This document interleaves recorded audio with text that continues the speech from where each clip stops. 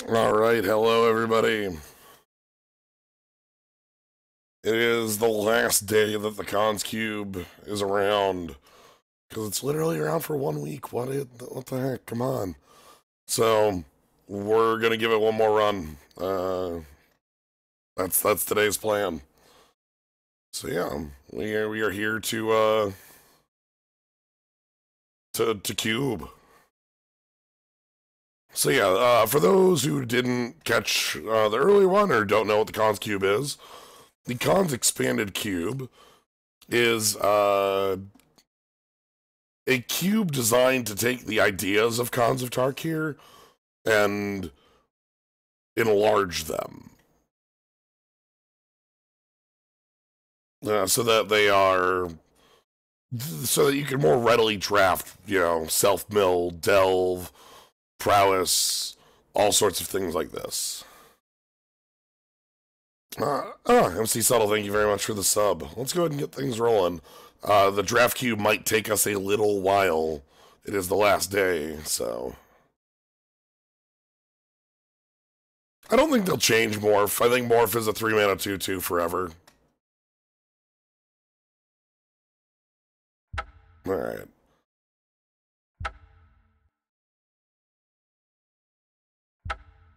Alright, so we already have some people in the queue. That's good. One moment here.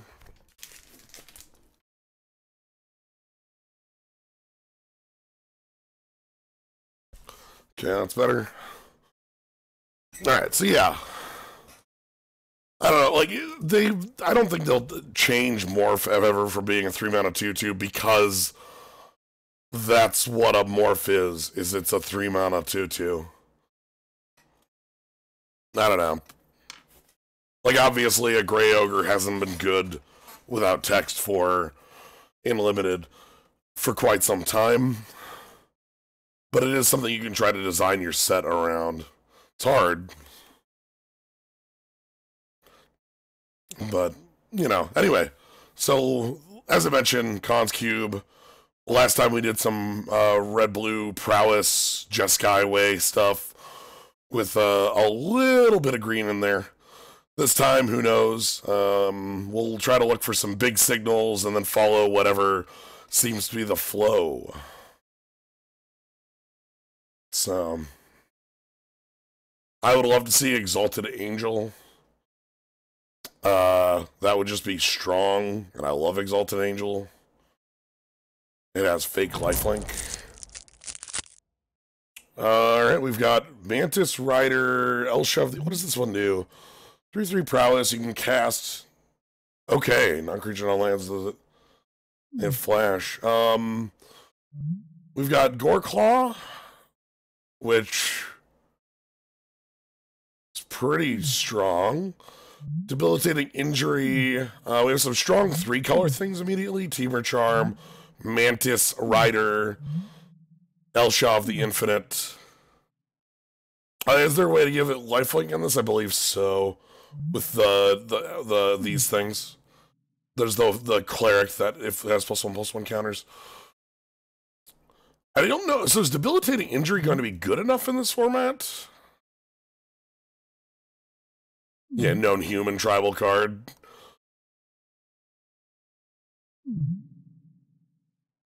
I think it should be okay. It was a lot better in like a Morph format, and this might be a little too powerful for it.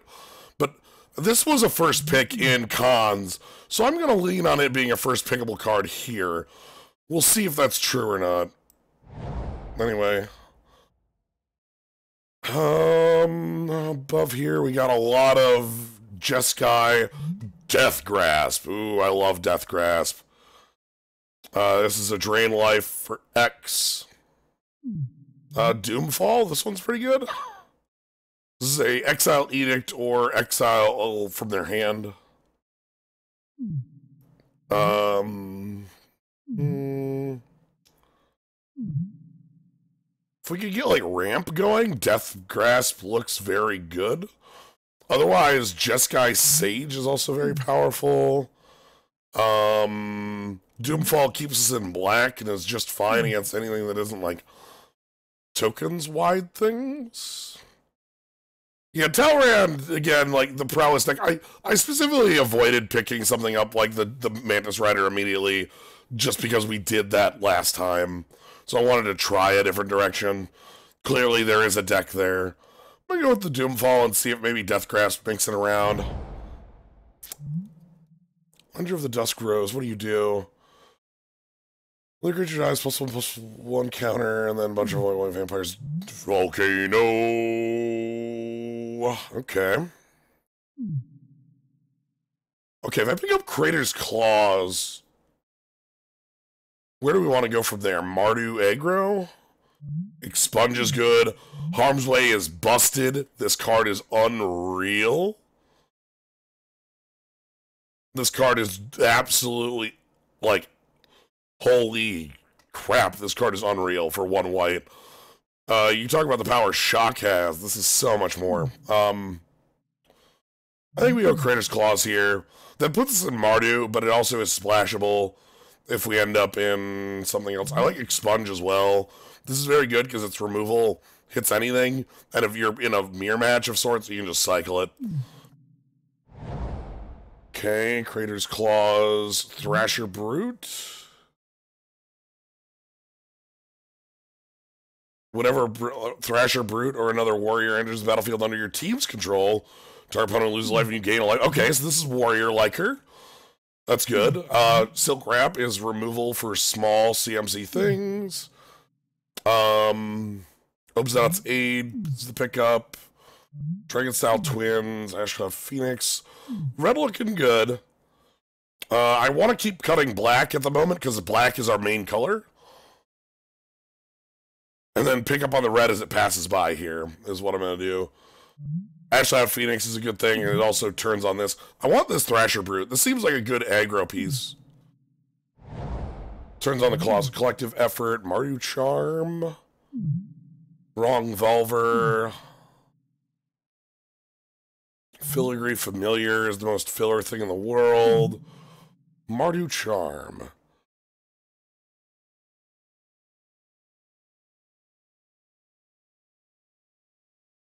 Makes warriors.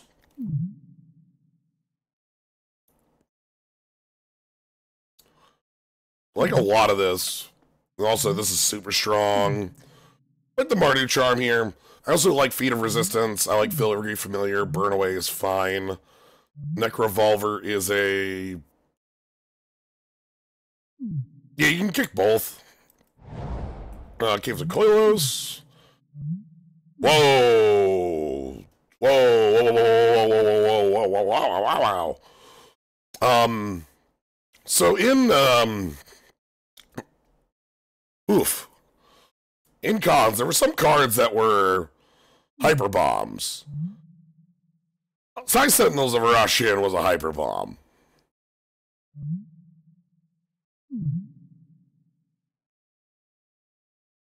This is good for the Outlast deck. It's good for us. It's good for being a 3-mana, 3/4 flyer. Like, I want this for a lot of reasons. I also would be fine with I think or caves. But we have our colors. Herald of Anafenza. What does the mob do?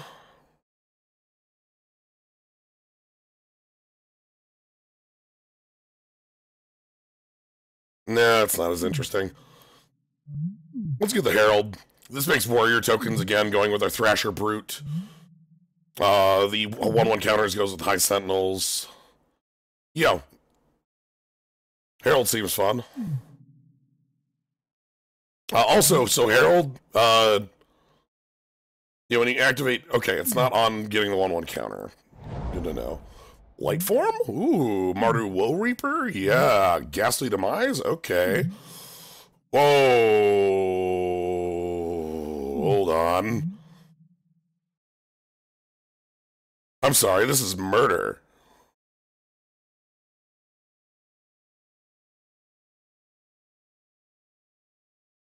Yeah, this looks like it has some sort of drawback, but it doesn't. This is murder. Except for better, because it could draw some cards. Sorry, Light Form. Sorry, Woe Reaper. Sorry, Roast. Abzan Falcon are making it back around, looking really good for us. That's a strange one. Master of Pearls. I like Falconer because that gives flying off. Goblin War Marshal, pretty be cool too. I'm gonna go with the Falconer. I like flying a lot, even though this is a team pump. Anyone with The a wall important encounter. question is, did they put Goblin Slide in this cube? Yeah, I'm pretty certain it is. Okay. That's really good. Also, hello. Hello. Right now, we've got a, what we're looking at is like a Mardu, more specifically, the white, what does Foundry Champion do? Sure. I feel like most of these cards are fictitious. Some of them are. Some of them are, like Thrasher Brute. It's a fake card. Alright, okay, so it looks like white and black are our main two colors. And then red has some powerful, you know. That's a pretty good place to be. It's the overlap between the Mardu and Abzan wedges. Yeah. So we might be able to go in either direction. And even glad to see that 6-4. Oh my god. that poor Timur big boy. Yeah. He runs laps. That's his job. He just laps the table. That is what that card does. Whatever context he's in. All right, so looking around here, we've got that's the manifest. This thing is a army and a can maker. Kind of stunned it's in here, to be honest.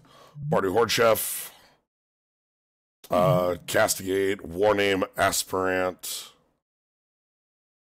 and below the cut is a Swiftwater. Cliff's not for us. Yeah, Necropolis Fiend, also a card that makes the lapse. Delving for quite that much makes him basically uncastable, and then he demands more of your graveyard if you ever want to activate, instead of attacking with your flying 4/5. Every aspect of this card's design is slightly offensive to me. I was so annoyed to find out that the answer to why is that card Necropolis Fiend instead of Tombstalker is we forgot.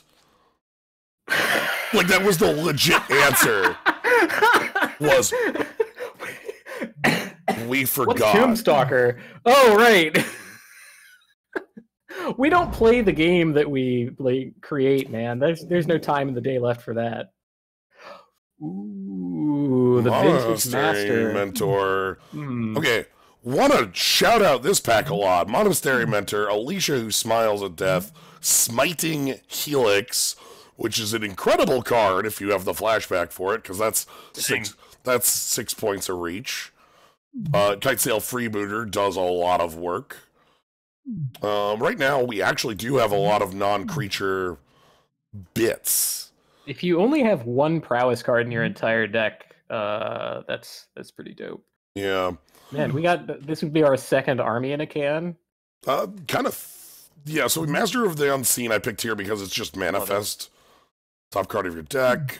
Anafenza makes 1/1 tokens. High Sentinels of Arashin puts 1/1 counters on things.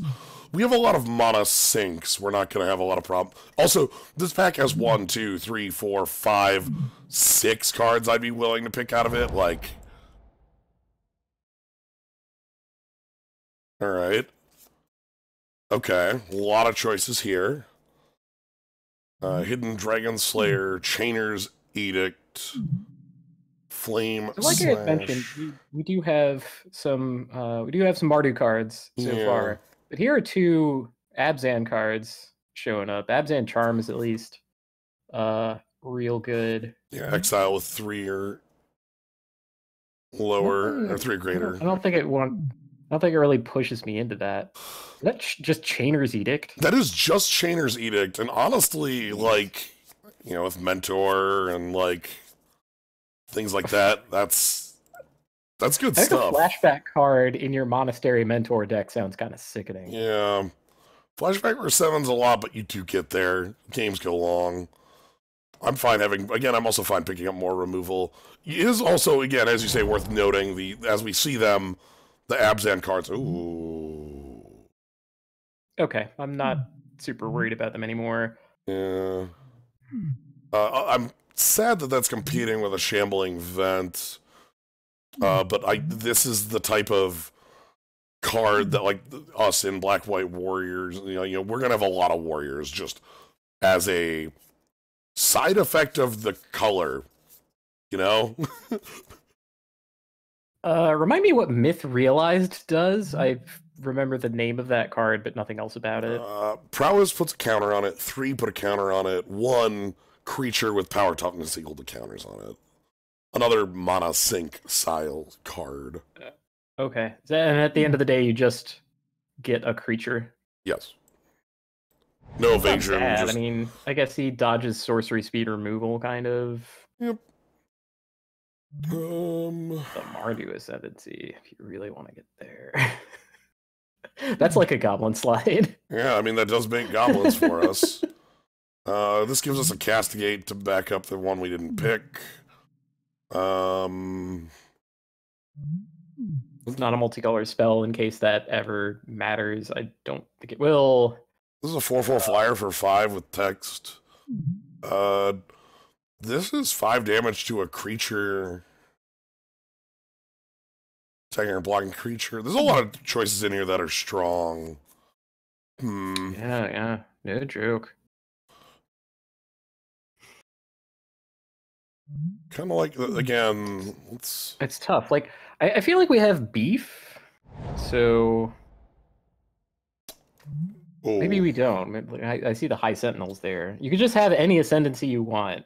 You can ascend as any tribe. This is a card I'm super picking up here. Arashin's Foremost, hands off, double strike on come in or attack. They're a Titan? Yes, they're a 2/2. Wow. I think the closest comparator to this is Silverblade, the Soulbot double striker. Okay. Well, I mean, this is better than that because you're not embarrassed to just run it out on turn 3. Yeah. What do we got here? Campaign of Vengeance. How many like of these style of attacks do we need before we're like over? Damn, sadly I was kind of hoping we could pick up some of the fixing here. We could have had something like 7 anthems and no creatures. It would be great. Yeah. We could have a creatureless deck, just all manifests. I'm not super convinced we're red just yet. Yeah, that's the reason I'm not. Pick Omen of the Forge. And there's our. And, you know, I think it's cute that Omen of the Forge kills a Morph. Ugh. Sagu Mauler. What? So what? One thing we found is that so in pack 1, black and white were very open from our right. It seems that Teamer is very open from our left. This is not the return pack. We would have noted. Anyway, Haunted Dead, I'm fine here because this is like 2 bodies and a thing to do with extra lands late. My brain is just not calibrated for this arrangement of cards in a limited format. Okay. To imagine Sagu Mauler going this late. I don't think that's right. I just don't understand. So we got Castigator, Horde Chef. Horde Chef would be a warrior, yeah? Double warrior, even. Oh, wow. A warrior that makes a warrior? Yeah. Castigate gives us a line we don't have at the moment. Whereas the theory being that we can pick up warriors later. Yeah. I mean, the Horde Chief is kind of good. Yeah, I'm gonna grab the Horde Chief. We do have 2s that we would want to attack with. Right? Yes. Like the Kitetail freebooter. Yeah. Honestly, I kind of like the freebooter almost a little more than Alicia because I feel like I want this deck almost to be mono. Cutting the red out for like 1 card. Alicia's great. I'm trying to cut the red out, not out of like spite or anything. I want a more consistent deck. We have no fixing. Yeah, don't get me. Yeah, that's the actual problem. Don't get me wrong. Alicia is extremely good. Okay, here's another warrior. Yeah, I'm gonna go ahead and assume the red isn't so much of a splash. We're not gonna be caring about it. Aha. Oh wow, I didn't read this for the first time. Oh yeah, I was gonna ask about that, but thanks. You know, he could attack to enable raid. So can Blood-Soaked Champion. Alright, this feels good. I'm feeling like we're in a reasonable position, and give you I was like a little behind. Yep. Yeah. Okay. Sorry to be obnoxious. No, that's mine to fix. All right, so here we have a pick at Concealed Courtyard, which is our black-white fixing. We have a pick at Mardu Skull Hunter, Valorous Stance, and a couple other reasonably powerful cards. I feel like we probably do want to pick up some fixing to make this deck a little bit more consistent. That's just, you know, like, you know, say we, like, this I don't see anything, like, compelling over that, really. Like, maybe Valorous Stance, but... Yeah, Valorous Stance and Skull Hunter are my two in this I like. Skull Hunter will come back. No one wants him. Soulfire Grandmaster? Did we end up getting that, Lightning Helix card? No, it didn't table, like, Sally. I wanted it like, not gonna lie, that was my number 2 out of that pack. Like, and that was, like, next to, I think, Monastery freaking Mentor, so... We can pick up Blood Crypt if we want the red fixing to work out for our Creator's Claws. Soulfire Grandmaster gives us buyback on spells for red 2. And is a 2/2 lifelink. Which is not bad in and of itself. I think I would kind of want the Blood Crypt more than that, yeah. I guess. That's hard. Like, Blood Crypt is fetchable, too, if we ever get one of those. Yeah, I feel like that's actually this is probably where... So right now, this deck right here, everything I've highlighted, 23 cards. So we could kind of... This is like the upgrade pack, you know? Or we decide we want Crackling Doom, or... Wow, it's competing with literal nothing, huh? Darn. The side grade pack. I don't hate Crackling Doom. It's an edict that deals damage. That might be hard to cast. It's this bizarrely targeted edict. I feel like Crackling Doom is one of those cards that makes your opponent read it a bunch. It also kind of looks like a Boris Vallejo painting. Which, I mean, all it needs is like a woman made out of chrome, and then it would be that man. Wait, that's the same one we already. So there's a okay. So to add bug report. So to add to your just general confusion of what this is, there is an issue with cubes of not 540 cards, where MTGO needs them to be 540 cards, so they just duplicate cards. Oh, I see. To get it up to that. I will take duplicates of Chief of the Skull. It's also the second time we've seen Infest. Yes, it was in the same coalition, even right here. Presumably, right. They have a printer run. They have print runs in digital because this is an interesting card.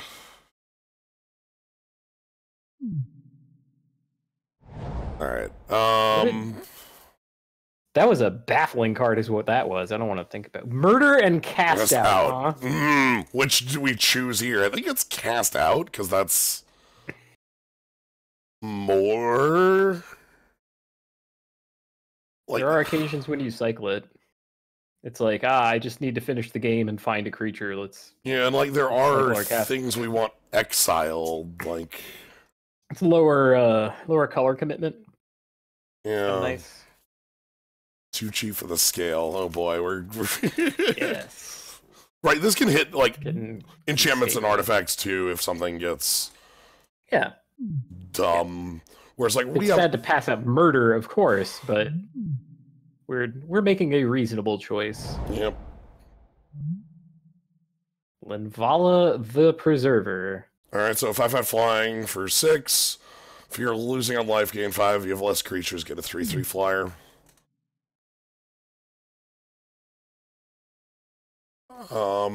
So that are like Scoured Barrens. Yeah, Scoured Barrens are like. Oh, that's not the Skull Step Steep. No, it's the other one. The other one. Or like Steward of Solidarity, which exerts to make a 1/1 warrior. It's a warrior that makes warriors. That's kind of nifty. Odd. Yeah. Well, I think we need a dragon. We don't have one. Yeah. Oh, rock the dragon. Gross. Lilac Bondkin, huh? Anything that like anything in limited that can give you multiple first striking creatures is really gross. Yeah. It feels so nasty because it's like no one can attack you ever again. It's like, oh, okay. I guess you have like 2 white knights. What am I gonna attack with? Like, yeah.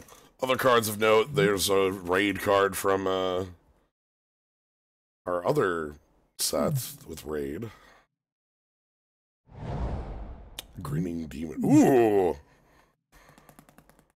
Hell yes. We passed on murder, but... How many delve cards do we have so far? 0. The first one is a lot better than the second. Indeed. So, yeah, we're going to have a lot of removal. Yes! Oh, thank you. I did predict that he would come back. Not my most masterful prediction ever, of course. But one I'm happy about, because I love Mardu Skullhunter. This is one of the warriors that seems to be kind of the bread and butter of the limited warrior deck. I think seeing Wild Hunger in a pack of Magic cards just took 10 years off my life.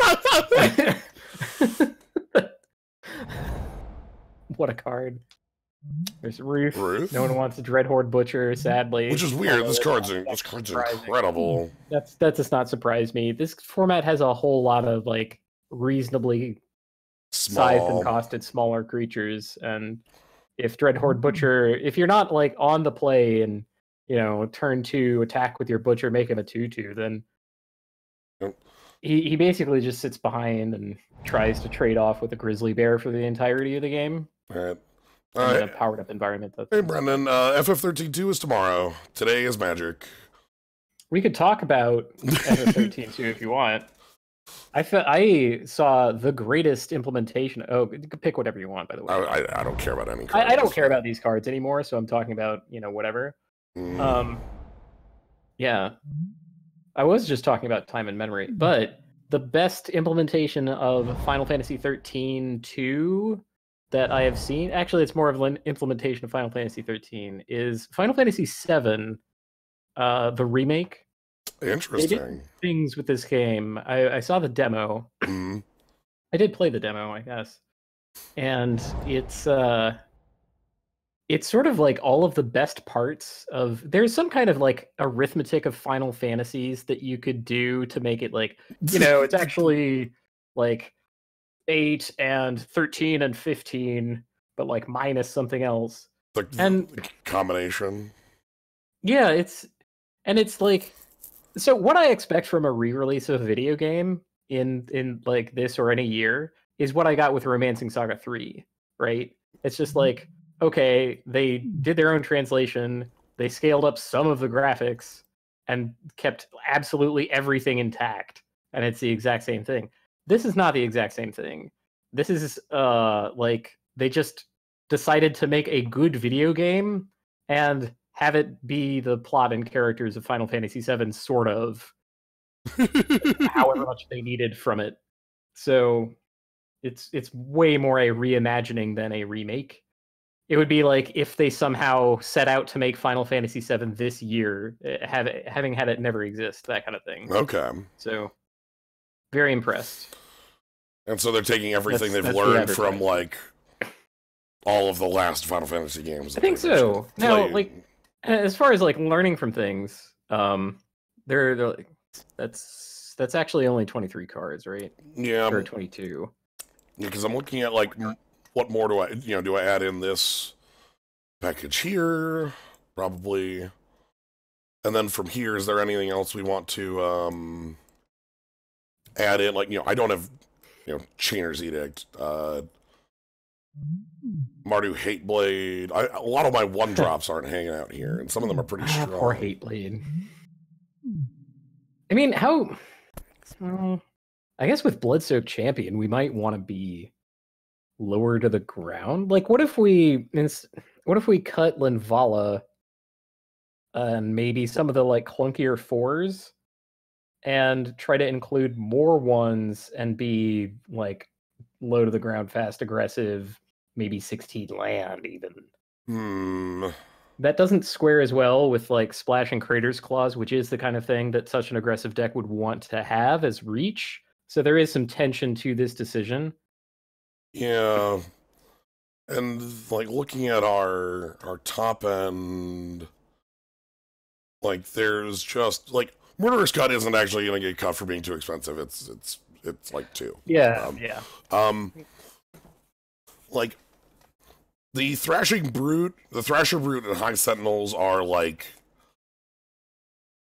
these are kind of top end finishers. This one just gives all of our warriors a drain life for 1 on come in, which also works with our like being able to sack a warrior for a drain X, and like I feel like we can win a game with we have a lot of reach between this and Crater's Claws. So, man, now I'm kind of regretting not getting that one Exert creature to be able to like repeatedly make warriors. Yeah. Maybe that's just like never going to happen. The ground gets gummed up too easily, I think. What does High Sentinels of Arashin actually do? Oh, well, it's a better phantom monster, so I already like it. Yeah, and then oh god. What the hell is that? Okay. It's like the most auto first pick card you could ever see. Man, no, there was like a creature in Dominaria who had a trick like this, right? The thing that could put +1/+1 counters on flying creatures. Yeah, and then it was like super powerful.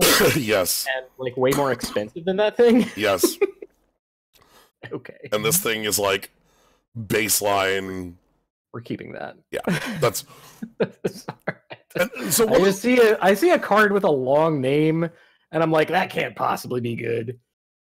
Yeah, one of the things I think our deck works well with where it is.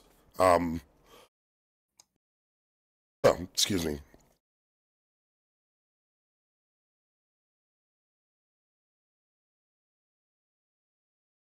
Take your time, mate.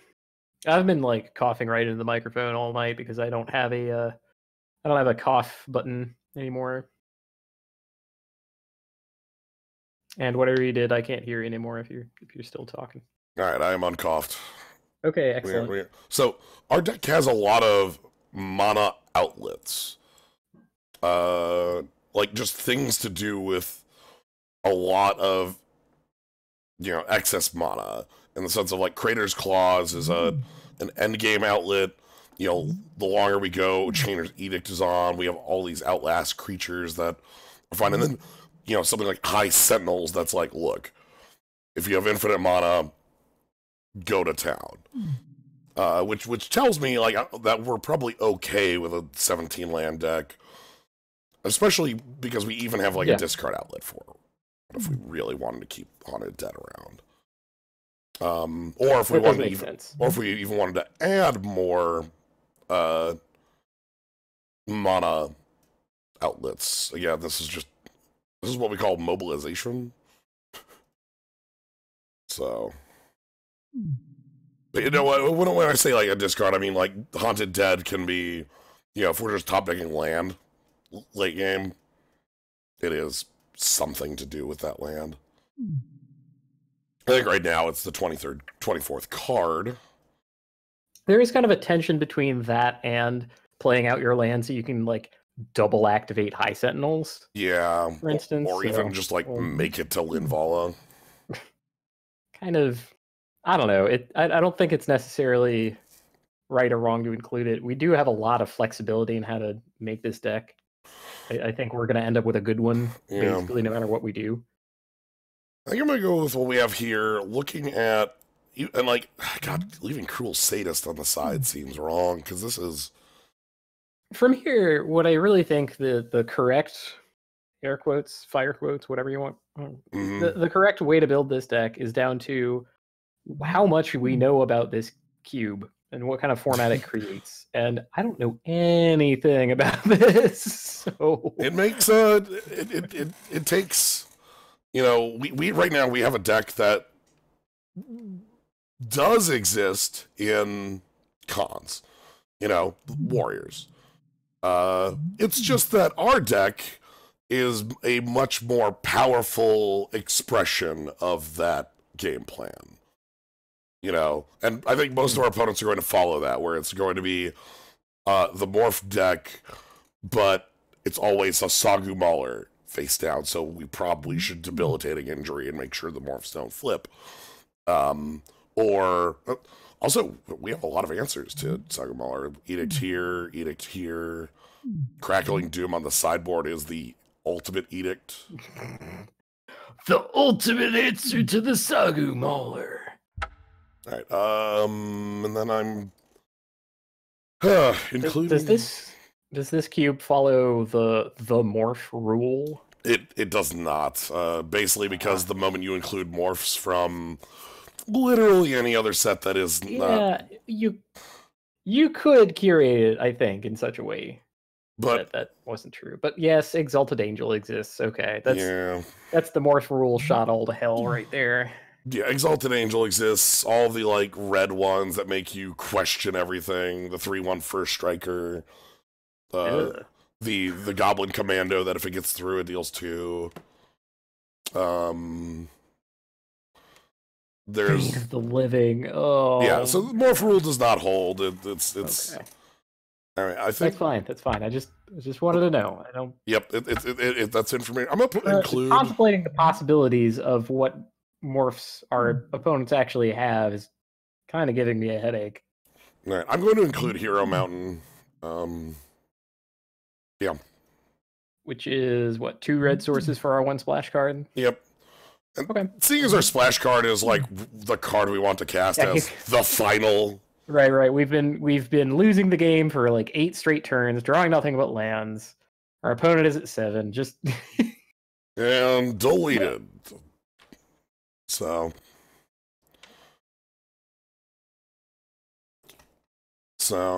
yeah, Hero Mountain, and let's just jump on in. If we had somehow gotten a fetch land along the way, I would be a whole lot happier with Hero Mountain. Yeah, there was an Arid Mesa. Again, I think the first couple packs we ended up not picking up too much fixing. I think after the point where we decided, black-white was our... Seeing like 6 cards that we would want to... 6 non-land cards in our sideboard there that we theoretically picked highly. Maybe that means we didn't pick fixing highly enough, but I don't know. I think we made reasonable choices. It's hard to know. So this looks pretty sweet. I want to introduce flexibility to the notion of pick orders and card evaluations and so on. Oh boy. Ring Ether. Oh, ew. Ew. All right. No, I get you. I understand. And here comes a Morph for 2.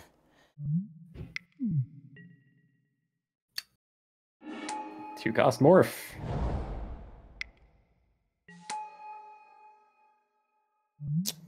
A double striker. My answer. Like, hey. Yeah, somebody mentioned at the beginning, like, do you think they'll ever print the Morph as bear instead? That's right. That's it. It's right there. If you ever want it. Okay, I want to draw that 4th land pretty bad here. Another morph. Perfect. So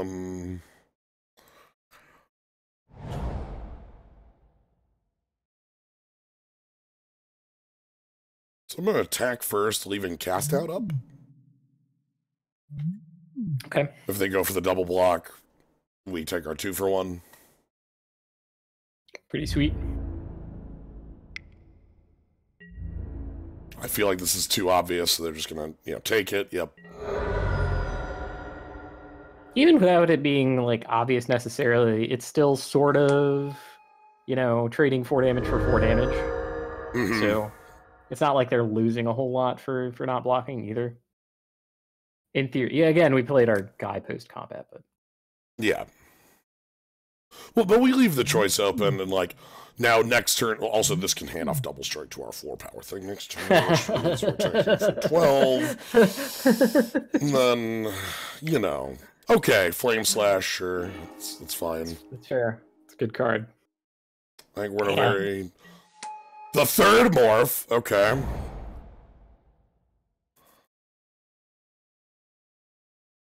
So much mana fixing for colorless spells.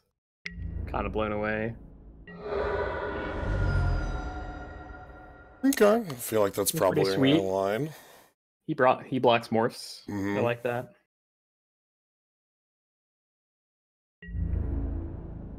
Hero Mountain would have been pretty welcome, I think. Yeah.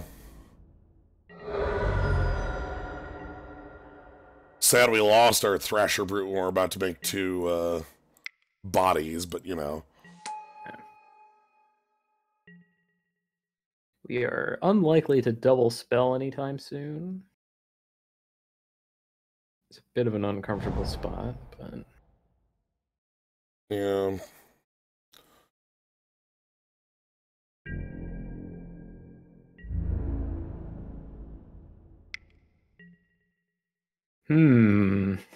Attacking morphs and a bunch of open mana, huh? Yeah, you can have that.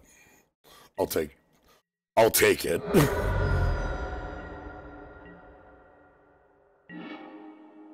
I like that a lot. That gives me, like, Bloodshin plus activation if I needed it. I think here we attack with out of the Arishin plus Mardu Horde Chef. I like it. And then... Yeah. No one blocks.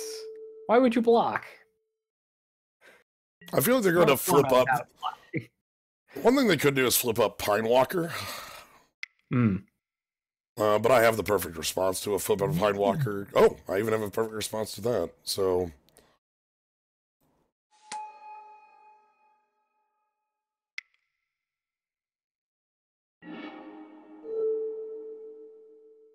Hey there. No. No god or very tall, fast man will stand before me. Holy shit. They went to 4? Opponent went to 4 rather than blocked.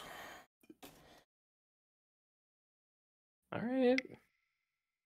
We don't know what those morphs are. Are they going to make more morphs? Oh my god. How do you do this? How do you get that many morphs? I guess when you, like, early pick the obscuring ether, then you're just like, oh, any morph is good for me. Crater's Claws would be a good way to win the game if we could cast it, yes. Yes.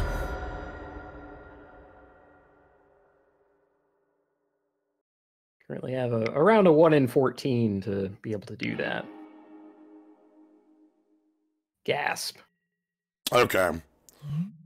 So that's just deal 2 to any target when it flips up, so there goes our double strike. Yep. That's reasonable. No double spell here today.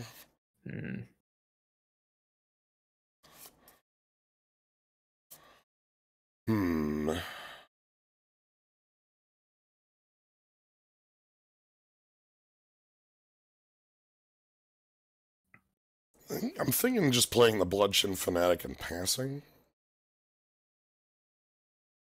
Yeah, Bloodshin cannot eat itself. Another warrior. Yeah. Sounds good to me.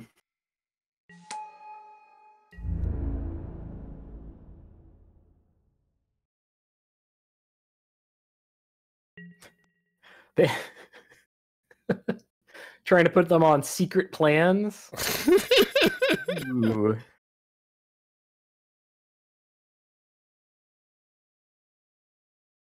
Okay. Bunch of gray ogres. Actually, a bunch of grizzly bears, come to think. And, yeah. 2 in hand. Prim evil bounty. Didn't even see that.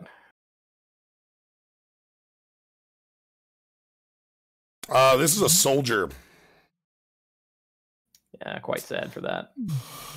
Yeah, sadly I can't just eat Horde Chief and then move on with life. What is this flipping up? Oh no. Well, that's gross. Considering we know that they have one of their guys flips up to be a shock. Yeah. Somehow our opponent has like an EDH deck. Okay.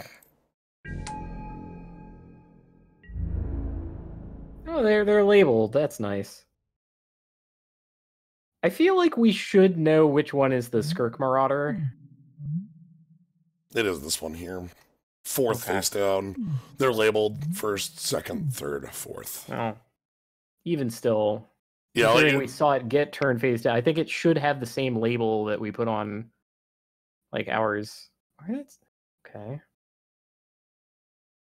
Yeah. I actually want to remove some of these bodies from the table. Makes sense. He's rated. He's done his job.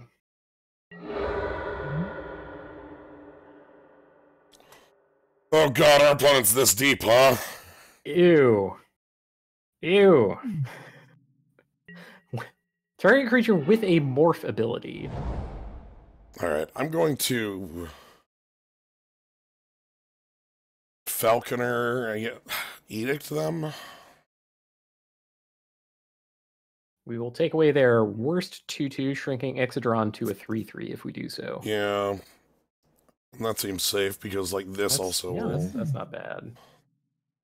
And Ixodron can also, like, secretly die thanks to how it gets pumped. Yes. You know, like, if you combat with a bunch of things and, like, multiple morphs die, then it can, like, die to 2 damage. That kind of thing. Yep. Okay. Venom Sprout Brachus. What in the world? You ever like fake cards, Kaz? I hope I like fake cards. Cards that just don't exist in the game of You're just I feel like when you get to the level of Venom Sprout Brachus, you're just saying sound chunks. 7th creature. Alright. Dang. Their deck probably looks substantially worse without that obscuring ether. Yes. Remember, we at any point have the Hero Mountain to end this. I'm surprised they haven't turned it face down. Like, that's secretly like extra power, right? It's like an onboard trick.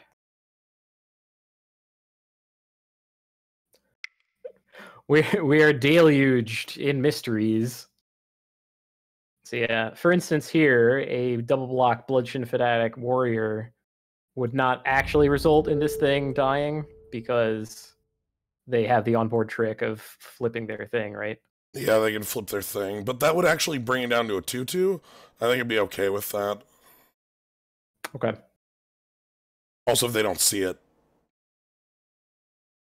I feel like if you draft this deck, you have to know that, right? Come on, Prim Evil Bounty. Okay, they see it. Okay.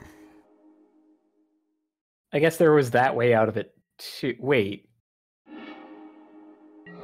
Well, that kept Ixodron alive, but that was the worst way that was the worst onboard trick, I want to say.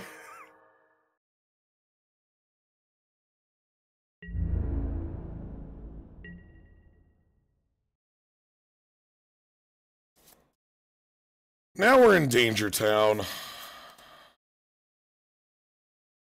Yeah, could we still draw our angel? Yes, and that would be... I feel like that would...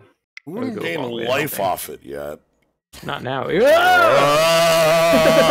Oh! Right now. Woo! Off the top rope.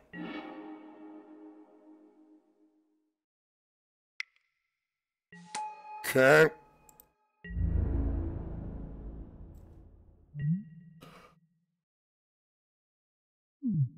So if our opponent is fearless, they will transform their Obscured Ether and attack all out. Yeah. That play would win them the game, I'm pretty sure. You ever feel like you saw a bunch of infests and you didn't take them? I sometimes feel that way. Okay, well... The fear! The fear! Okay! Hell yeah. Alright, that gives us a turn. Also, go to 3. 4 life makes you afraid. 3. Yeah, is less than 4, so we could possibly gain a bunch of life if we... And greater than 2.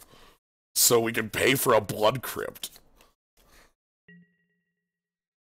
So I don't get to lose on a blood crypt. Come on. Make them have made the wrong decision. Right now. Dang it. Well, no way out of this now. We can't, like, suddenly put a +1/+1 counter on our thing. What do we got? Patron of the Wild. Oh. Ugh. They had us dead to this damn Snowhorn Rider. Okay. Dead a million ways. Okay. Got it. That would not have helped. Alright. Well, now. Do we have anything that's actively bad against a horde of secret creatures? I think that's the more important question to ask, because their plan is very straightforward, right? Like, you know, we picked Debilitating Injury for a reason. Like, no, because, like, Chief of the Scale fights them so nicely. It's already quite good. Like, we were pretty close to closing that game, actually. It just, we bricked off a whole lot, and they didn't. Sure. Freebooter, if their deck actually is just all creatures. That's true. That's true. You know, on that, we could fight face down creatures with mastery of the unseen, which would make their Ixodron even better.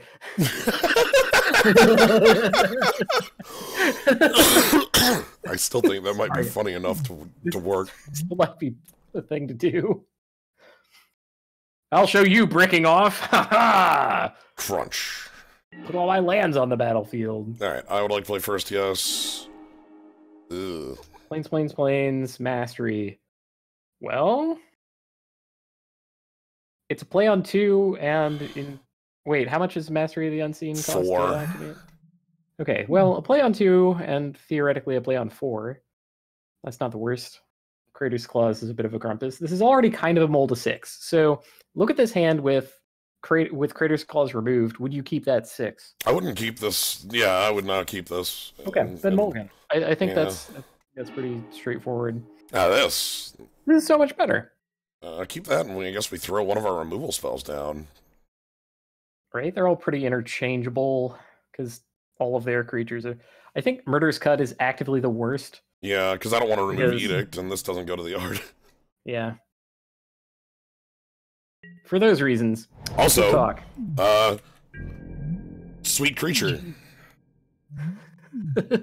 Got our 2/3. What are you gonna do about a 2/3? They're gonna play 2 creatures. They're gonna play their Obscuring Ether. They don't have an Obscuring Ether. You piece of... All right. Feeling good about that.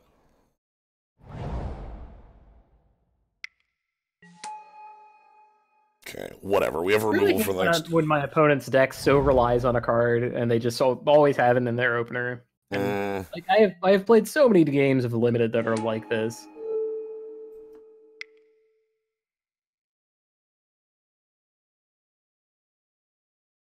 Hey, what is it?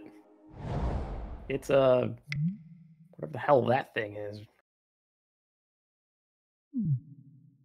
Dang. Yeah, it's pretty good. Discard then draw? Yo! Yeah, it's discard then draw, so if you're empty-handed. God damn. Not that! Although I think it is like a bit of poetic justice that our opponent beats us to death with this card, considering you beat me to death with it. It's true, but we're gonna play High Sentinels of Arash in here, and then... Okay. Maybe we're gonna punch their face in before their enchantments do anything. That would be nice. What if you just play 2/2s and I don't care because, like, my board is, like, 5 power flyers? Okay, hopefully they don't have Flame Slash.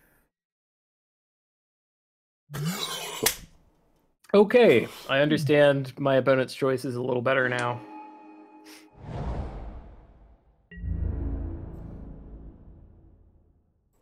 Hey, want to take a safe block? Air quotes. Okay, good. Our opponent has been, apart from like a little bit of cowardice, which considering like their unknown information, I can kind of accept considering the commanding position they were in. It's like a little bit of cowardice is acceptable, but other than that, they've been making good decisions. Oh, well, our morph is bigger than your morphs because we got a +1/+1 counter. How you like me now? It's a really strong Wrath of God there.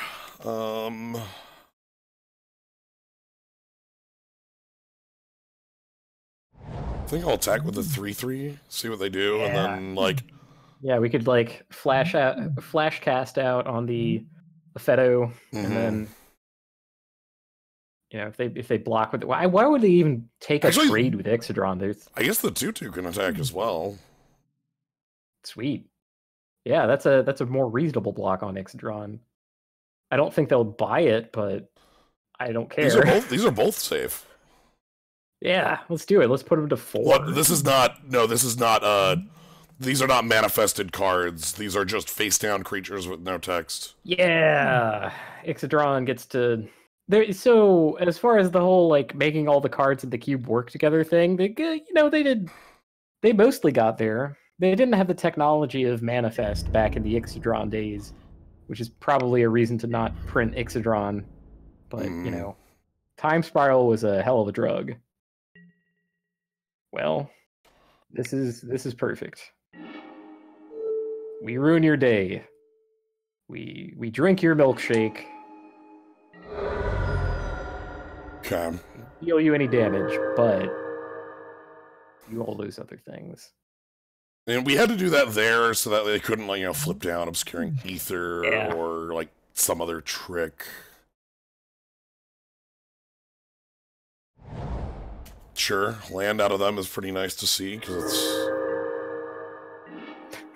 Did it gain the life, baby. Okay. Want to turn a guy face? You want to turn an enchantment into a creature to spare yourself? Oh no! Flashing Insurrect. Yeah. That's an actively good card. Yeah, but I've got bad news for the actively good card.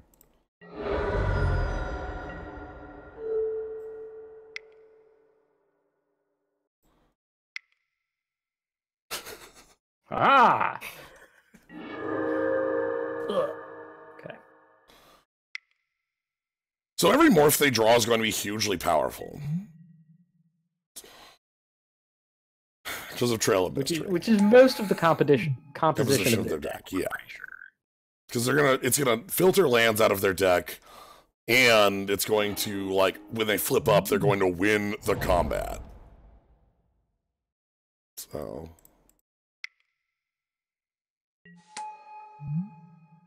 The Nux! Okay. Oh, bold. Are you gonna give it haste? No. Okay. Oh, shit. So, the model here is, you attack with Bloodsoaked Champion, they block it or whatever, you sacrifice it to Bloodshin Fanatic, and then because you attacked, Bloodsoaked Champion is then able to pick itself back up out of the Yard with Raid. So, that's a good combo. Hey, cool. Check out this.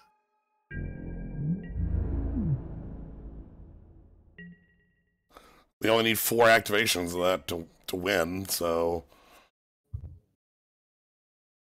So the Knuckle Blade can haste. Weird. Haste, pump, and jump.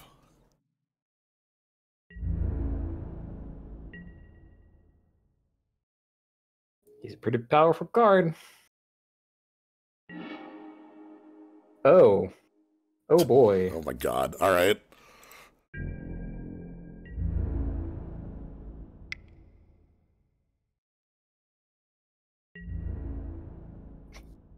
We get to tell them what the splash is for.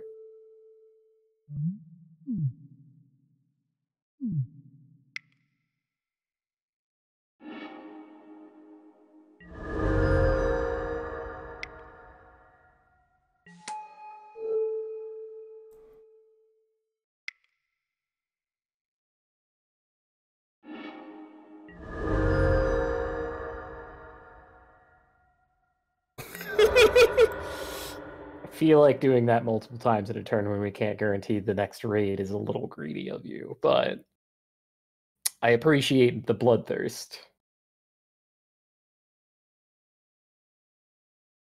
I figure the reason I'm doing it that way is that we still have like high sentinels, the face down that can attack and go along with that.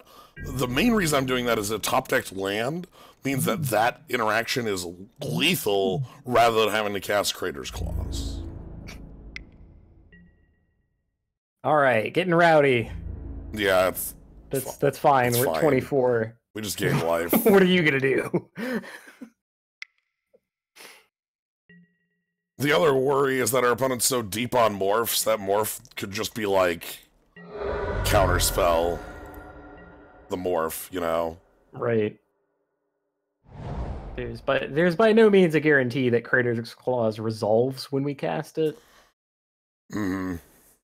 There's Karu's Spell Snatcher, there's Counterspell Morph, there's Will Bender, there's... Yeah. They don't have cards in hand. So basically what I want to do is I want to attack with High Sentinels of Arishin and maybe even Bloodshin Fanatic to get them to use those morphs.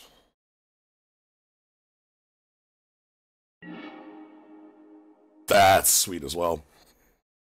Because this is pick up at instant speed, and this is sack at instant speed. Yes, it's gross. They don't print them like that anymore because of things like this. Yeah. So I'm gonna see what blocks look like.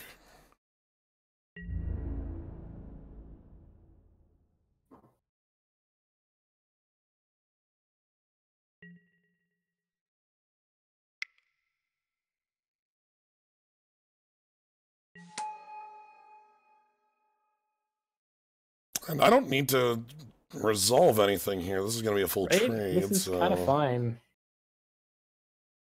It's up to them to take some sort of action.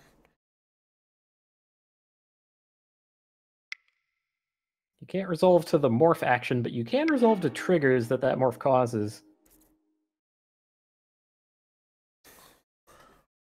Holy shit. So they're going to get... This gets +2/+2, and this will give +3/+3 to that. However... They're tapped out, right? They're at 4. Just dead to the Crater's Claws. Yeah, I'm not even going to take any more action.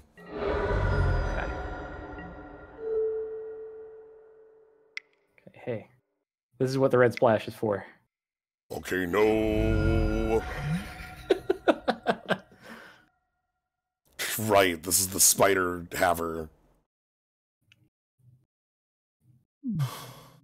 Okay, can we have a game against this opponent where they don't have, turn 1, the card that makes their deck, like... We can do that, but you have to say the name of that card. If you can't think of its name, they're going to have it. Shit. Nobody say it in the chat, or else...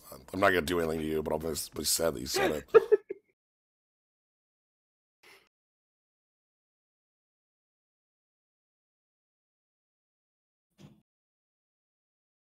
We've seen it twice. No. Because Trail of Mystery is what I keep thinking in my head, because it's not Trail of Mystery. They did have Trail of Mystery in the second game, right? Yeah. Yeah. It's the mist. The misty, it's the innervating... 10 seconds. I'm not letting you do this forever. Yeah, I'm. It's not there. Okay, they're gonna have it. You'll see it soon enough. I know. We'll see it when we see it. Do you want to know what it's called? We'll see it on turn 1. Don't worry about it. That's fine. You do.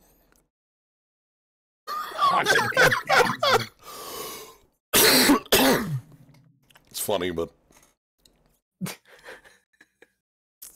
let's roll. Okay. All right, so they will be on the play, which is a big boon for their deck. So they're gonna go forest. Oh my god! The card. The chief. We can show them what a fraud we are. Not happening. Hey, they didn't have a turn 1. Amazing. What was their scry? Not that this is actually like relevant information ever, but Scry top. They like what they saw. okay. Oh my god. Stomping ground tapped. Hail to the chief.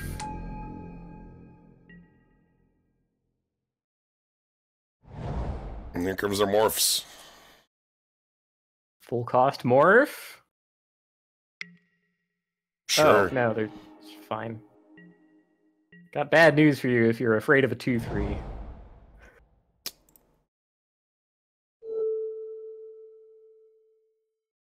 Oh, sweet. Yeah, we get to like Yeah, let me gain perfect info. like remove alt out, right? Stubs? Wow. Stop! Also, oh right, they're off blue. They didn't play blue there for some reason. Okay, so this exiles, right? Yeah. Chrome Shell Crab is the swap. Ashcloud Phoenix is honestly, I think this is the one I'm more worried about. This is so expensive to flip. We can probably just murderous cut in response. Yeah. Yeah, I think exiling Ashcloud Phoenix is great. That's what we want to do. All right. And now we just want to draw land off the top. Oh god. Not Courtyard. It's fine. Remind me, does Stubborn Dial counter like any spell or Non-creature, and it's a force spike. Okay. That's what I thought. Okay.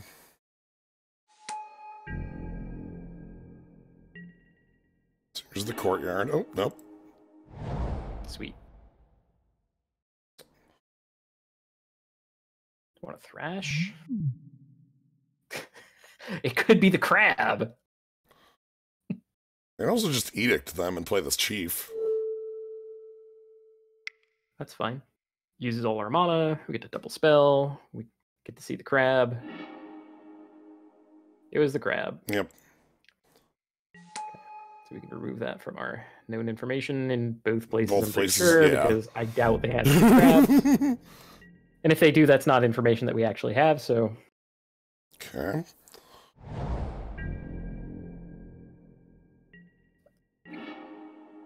Three cards, one's a stubs. Something to keep in mind for the Creator's Clause. Yep.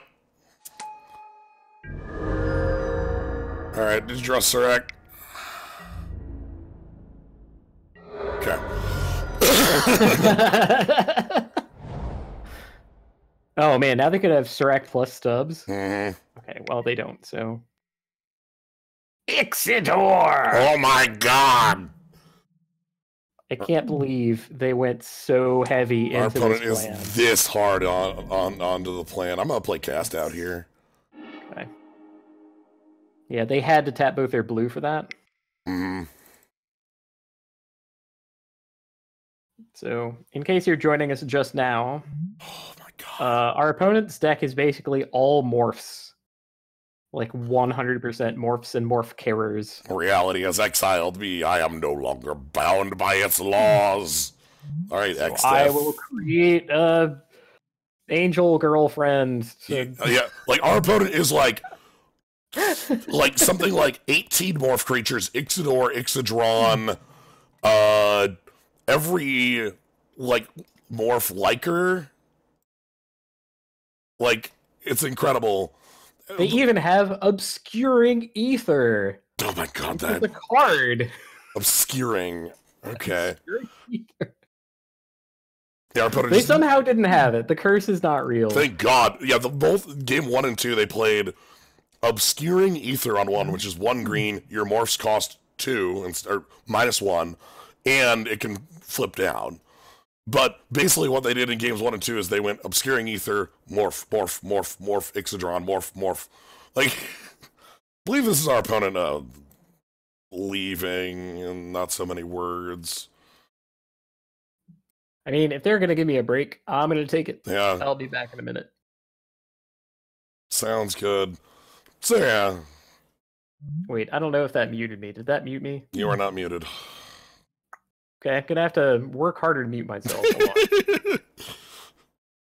You'll find a way. That's fine. We have time here. We got Thrasher Brute. So, yeah, we are Warriors splashing for Volcano Blowout. That's our deck.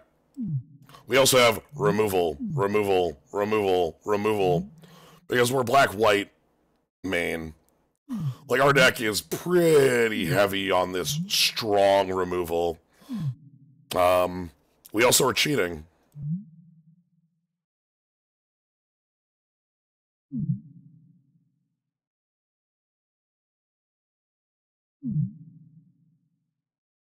Welcome to the cube, everybody. Quick. Yeah, they made the cube has a collation issue. I think it's it's either a 450 or a 360. It's not so basically the way cubes work on Magic Online is that they have to be 540 cards, which is not an 8-player cube. That's a 12-player cube, or a 12 players worth of cards cube. So if it doesn't have 540 cards, it will add duplicates. I was gonna say 25. Okay, yeah, that's a little fewer than I thought. I did not win on that.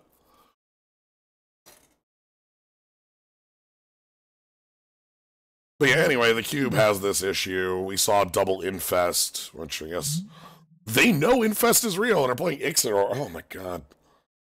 So, time to talk about Final Fantasy 13 and 13-2. I'm not going to tell you any facts that you don't know. Cool. I think everything that I'm going to talk about is stuff that you've seen already. 13-2, as far as I can read it, is a what we call the silver rule of playtesting. Okay? All right. Now, tell me about the silver rule. The golden rule of playtesting. The golden rule of playtesting is that the player is not wrong. Okay? If you're getting feedback from your players that's like, hey, this sucks, I don't like this, this isn't working for me, you got to listen to it. Mm-hmm. Okay? So that's the golden rule of playtesting. The player is not wrong. The silver rule of playtesting is the player is not necessarily right. And so in Final Fantasy... it finally happened. Never mind. We can... We can resolve cast out. Resolving cast out. Pizza here. They cast me out of the stream so that I could go get a beer. They have the pizza has arrived. All right, sweet. I'd say they're not like out of this game, but they kind of are. Like, I don't. They're at 17 life. They're not out of this game yet. The thing is, like, the next draw they're going to have is going to be a face-down creature. If they draw Sagu Mauler, that would suck. I'm not so overwhelmingly confident in our position, given like the resources involved and what we've seen them pull, that I just. Anyway, I guess you got a couple minutes here on the cast out. Okay, more minutes. Oh, right, we had to target from the enemies of the battlefield triggered ability of cast out. Okay, silver rule of playtesting. The player is not necessarily right. So please, please, please leave it to the designers that you have to address the grievances that you get from playtesting. Don't just let your players tell you what to do. They shouldn't tell you what to do. They should tell you what they like and don't like, and then use the designer to respond to that and figure it out. Okay, well, how can I make that better? because they're not game designers, they're players by and large. So they don't have the experience and training and so on that comes with that discipline. And Final Fantasy 13 and 13-2 are a what do you call it? Not an operant, a case study in exactly this thing happening. Players complained that Final Fantasy 13 was a bunch of linear hallways leading one to the next. Well, fine. We'll give you a huge, non-linear, sprawling open thing where you can go anywhere, asterisk, and give you no direction. Here, go play. Go into the time zone. Here you go. There are so many micro decisions of the design of the two games that read this same way. And it's almost fun to just sort of like see what you can while it goes. It's like, oh, well, you know, Final Fantasy 13 was too serious. It didn't have enough comic relief. Well, here's a mascot Moogle creature that is going to bounce around and say silly things, and you get to toss him like a football. Enjoy that.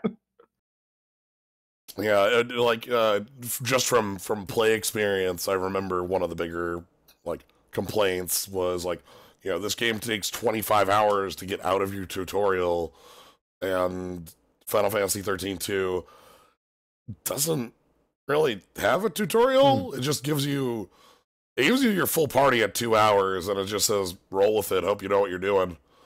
It makes the assumption you have played Final Fantasy 13 and just says, well, okay, fine, no tutorial then. What if we did all of that but the opposite? Yeah, same thing with the dialogue options. Even though they have no real effect on the storyline, they always present you the dialogue options because it's like, oh, well, I always wanted to like choose my path. It's all about choice. Where like nothing in Final Fantasy 13 is about choice. Everything in Final Fantasy 13-2 is about choice, except, yeah, secretly it isn't all that much. But You can choose to go fight the tomato, and you can choose to have the tomato destroy you. I do love the tomato part. The whole tomato part gave me one of maybe my best post ever on the Something Awful forums, where I was able to demolish someone who complained. They complained at us that because we did a Let's Play of Final Fantasy 13-2. Mm-hmm. And they complained at us that, you know, we were making fun of this game because we just didn't know the real reasons for everything, right? We weren't paying attention to the story, and we hadn't read the data log. Well, one, this prompted me to read through both data logs all data logs of both games so they could know that I read it. And two,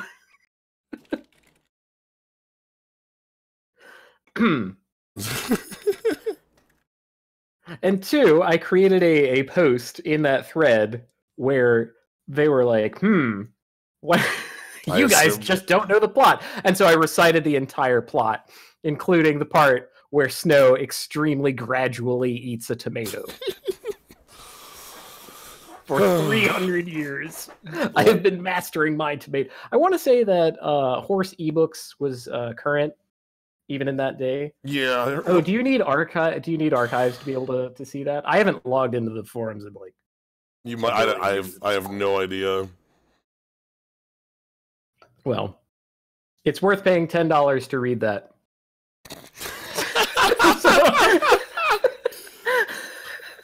Oh, no need for archives. You don't even need to pay, but it's worth that. Yeah. Actually, if you like what I've written there, you should pay me $10. How about that? Instead of little tax.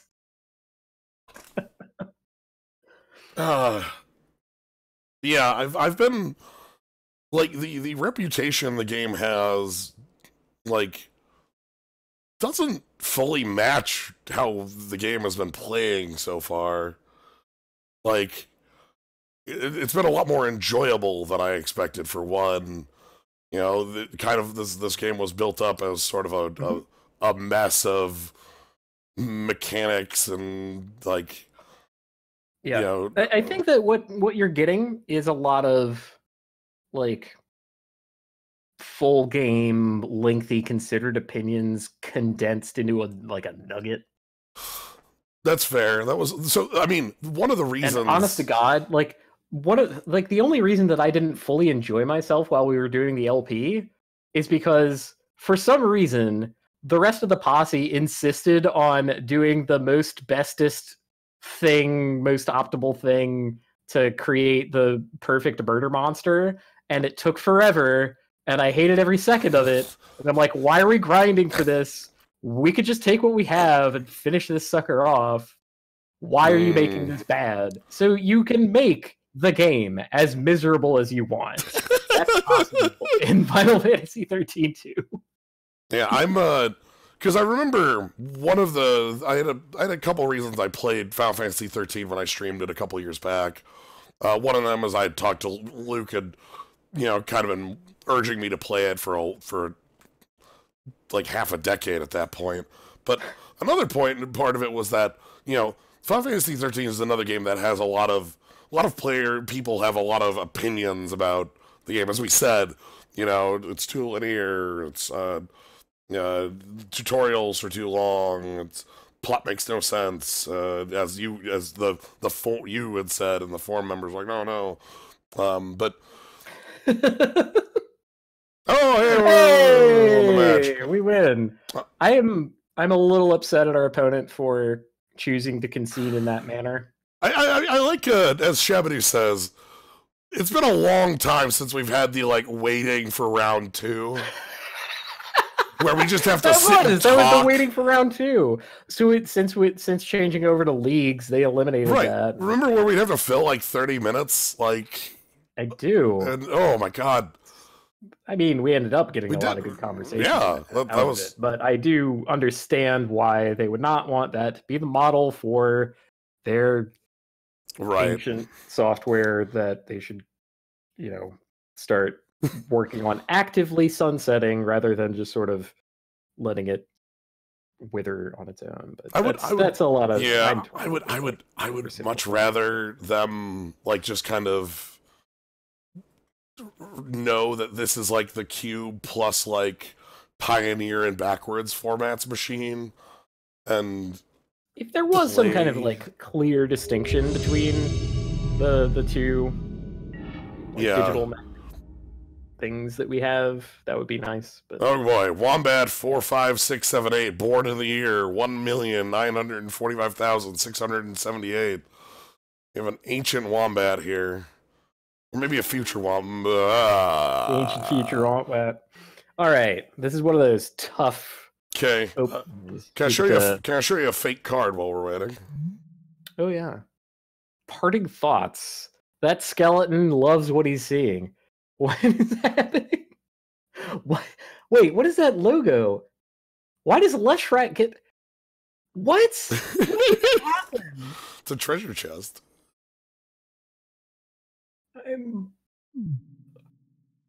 Did they just take anyone's card that they made themselves and they're like, here's my custom card?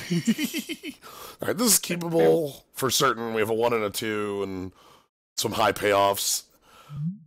Fanatic Town? Not feeling the chin music. Well, I'm feeling because I'm fearing Herald, I'm feeling debilitating injury. Feeling our 2 lands. I feel like these are going to be the plays we win off of. Sure. So. Thank you, London Mulligan. Yeah, if things go very bad, we can cycle cast out. I am kind of baffled by cards I have never seen and never heard came out and have no fanfare, presumably. I don't know. Right. Those are cards from a Commander set from 3 years ago that, Commander decks didn't get releases on Magic Online, so.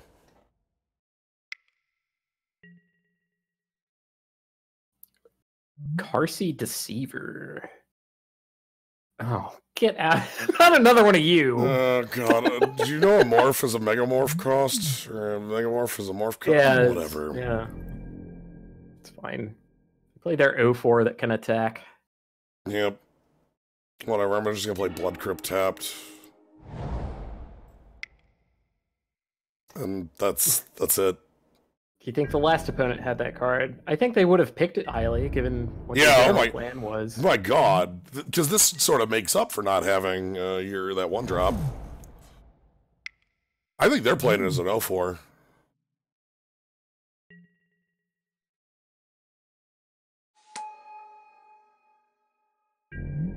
Okay.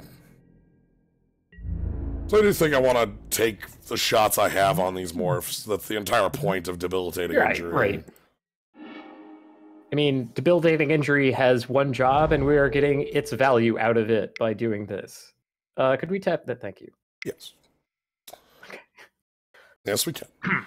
I thought about leaving this open because it leaves up more of a they also have the Riptide Survivor. Well, rip him.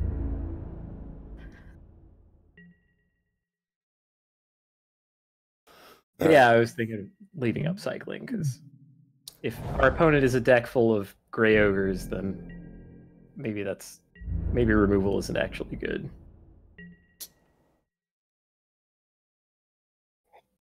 I'm gonna hold it here. Because they didn't play a Morph, it tells me that this actually has more value than we... Like, I think they're playing it as an 0-4. I mean, we've already seen one Morph, so in theory it can tap for that. We will outlast you! One of the reasons I want to activate this is because getting a +1/+1 counter on this... So the cool thing is that, for one, it doesn't trigger on a 1/1 counter, so if they go for a removal spell, it won't stop. Yeah. Because it triggers on the activation, not on the 1/1 counter. Wow. So Murderous cut on our Squire. Yeah. I mean, I guess they spent more mana on that than we did. I'm fine with that exchange. And, we didn't come out empty. Okay. What if he is a 1/2? At this point, I actually want to hold on to high Sentinels for a little while.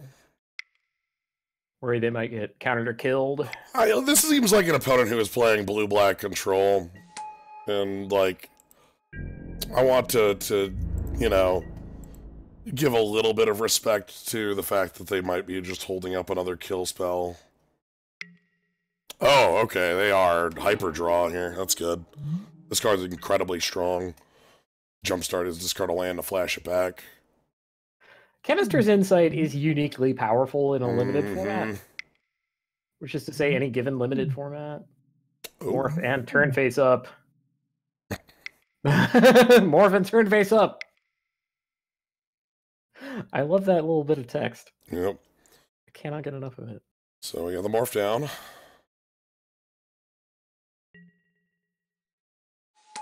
Okay. They wanted to leave up blue, 1. That's what that tells me. So they have a cancel. Alright, well, let's attack first.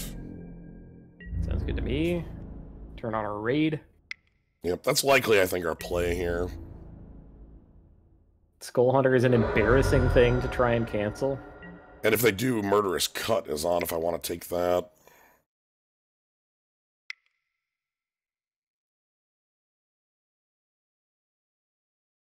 We're looking for your skull. Mm-hmm. Got any skulls? Okay, we're going to get a card out of them. Sweet.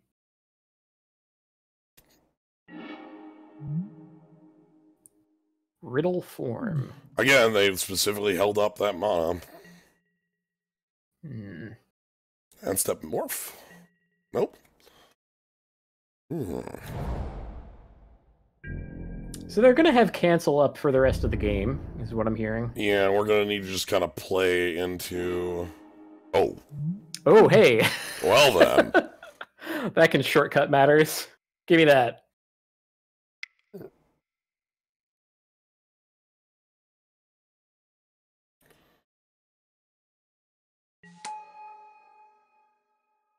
Letting it resolve. Well, what were you holding up? They were holding up cancel. Cancel a I'm not Feto wrong. Exterminator and Ixodron again. Stupid Ixodron. All Wait, right. what happens to face down tokens? They don't flip face down. All right, so we're taking your Sinister Sabotage. This is flipping face up. What is it? I want to know.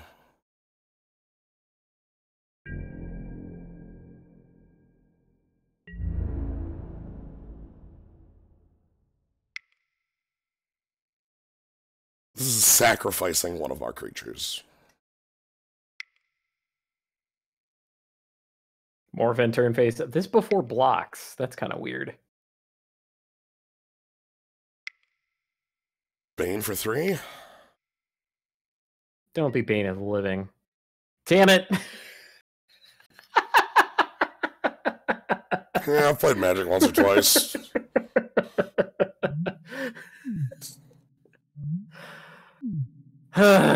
Sigh.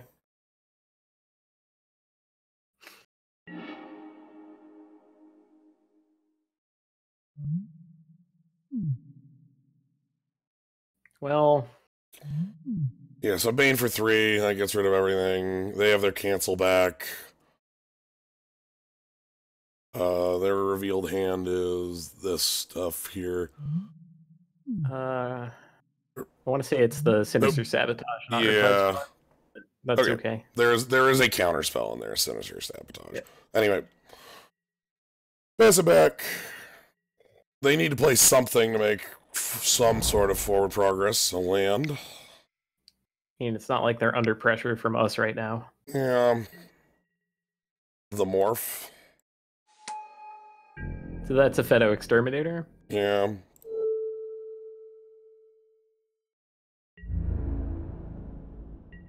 Here, I'm gonna go ahead and kill it.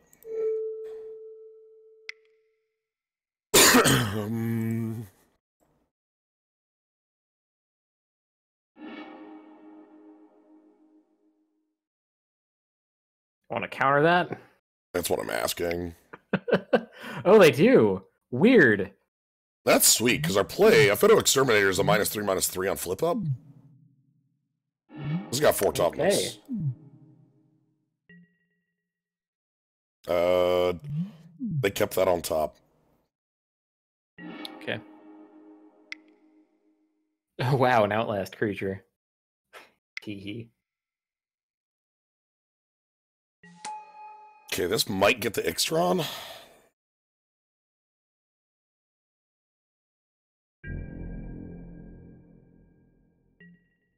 Oh, how much is Exterminator to turn face up, actually? 4. It's a 3/1. So they would have to have 9 to do the, like, face him up and then Ix. Okay, they just had a kill. Sure. They just had a kill spell. Okay. We spent more mana on that than we spent on our guy. Yeah. It's not that bad in the abstract. Oh, the beats.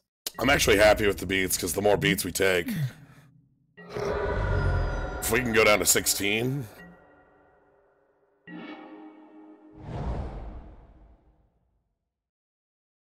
I mean, you could play Disowned Ancestor and then not block their body check. Yeah. That's kind of free, too, because they could attack and then be like, oh, well, I'll turn face up, and then -3, ha, on your O4. So it doesn't even, like, look weird that we don't want to block. Yeah. Now, I do want them to have more creatures than us on the Linvala. And hopefully they just play a creature here, you know? This is just their... Play the Ix. Well. They top deck a Lance, and they're going to draw 2. Fabled Passage? What is that doing here? Fixing. Gross. What annoys me about Fabled Passage is that it has the gold border and pin lines. Wait, that costs 4 to flip up. What are you playing at now? Oh, they have the... No. They have the Car Seat Deceiver. Sorry. Yeah. I have been deceived. I was almost deceived. I'm very sorry.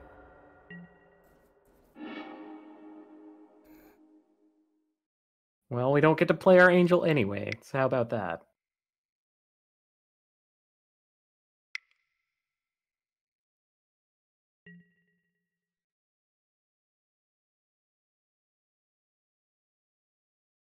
Yeah, I don't want to just give them a, reason.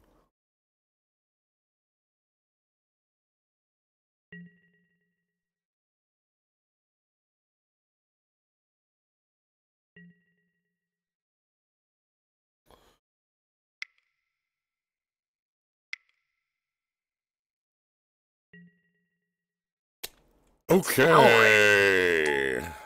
Ugh. Want that land real now. Do I want enough to cycle cast out? Okay, so the model being that we get the land, we play Linvala, we get the life and the creature, and then they untap with their board? Basically. And then they have Ixodron to flip it down, but doesn't flip down the tokens. This is still have 1/1 counter. Yes, this will be able to flip up for -3, -3. Ugh. Ixodron's a real pain to fight against. Yeah. Maybe that would be a reason to keep the cast out, considering we know they haven't.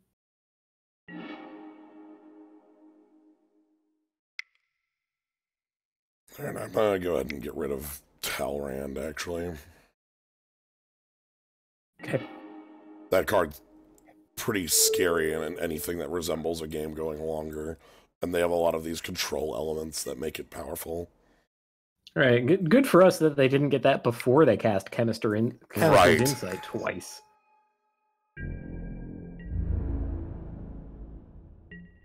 Okay.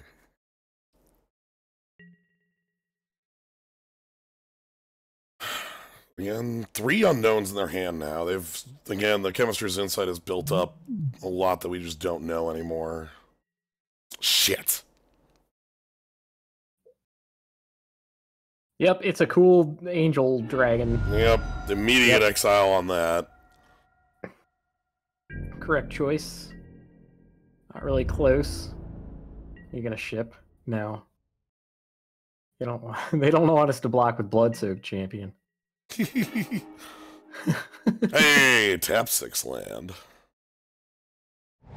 Alright,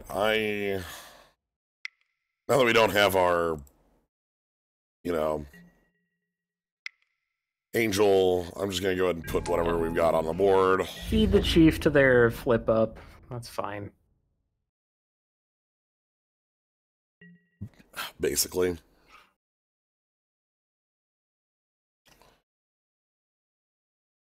I'm also happy getting counters on this. This will be pretty strong to keep continuing to have counters on for, again, the Ixodron. Having a creature that outclasses everything else will be nice. Yes, Feto Exterminator. Oh no, it was a Feto Exterminator! What were the odds? If that had been some different creature that also ruined our day, I would have been very impressed. Oh, you gotta fight a Bane of the Living. They've gotten quite a lot of advantage on us between Bane of the Living. Oh no! Oh, obliterated! Yeah, just murder, draw 2. That's easy. Yeah, okay. I think at this point we're playing to learn what cards are in our opponent's deck. This game's over. Do you want to block that guy? Can't. I do, but we can't. Oh, they figured it out.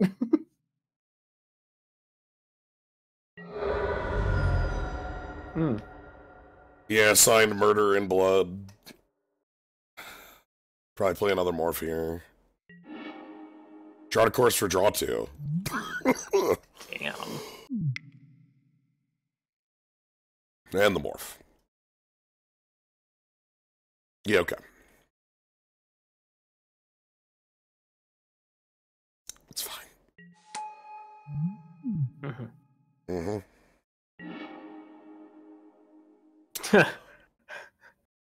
Give as good as you get, huh? They don't do anything with counters, so this is just murder. Ours is nowhere near as good as theirs.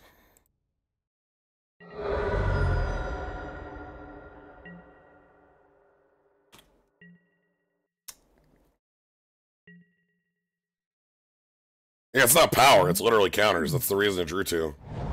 So they go like land, float mana from their Boyo there, Ix, And then flip up to kill. flip up, murder, like they could frankly do anything at this point. They have a whole bunch of cards. Here it comes. Are they actually doing the line that I said? Uh-huh. Okay. It seems like a bit much, but I accept.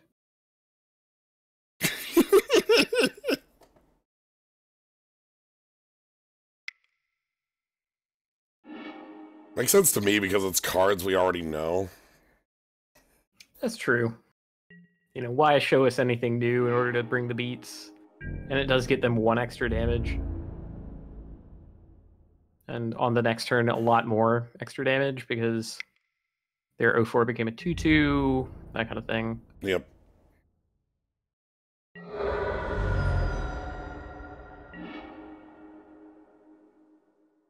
Okay, time to pack it in.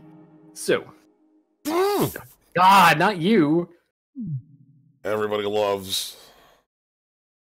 Everybody wants to be a master of the veil. Yeah. All right. Okay, so I think Mastery of the Unseen is quite good against them because it's like a thing they cannot remove, and it's a whole bunch of creatures. However, Freebooter's a lot better against an opponent of this type. I think so. Yeah.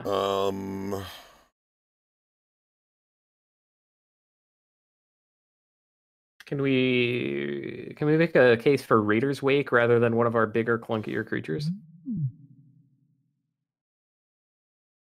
So we just like get all the cards out of their hand, and they're crippled at that point. It's not like a super solid case because they're gonna have their morphs. Yeah. So they do have like some stuff on the ground. I do think that Mastery of the Unseen is a better card against their deck than like something that we have, surely. Yeah, I think maybe just the Horde Chief. Like everything else is either going to be a big enough body to be able to walk over morphs, or thinking Disowned Ancestor and then put in the Wake. I do like the Wake coming in. Get grindy.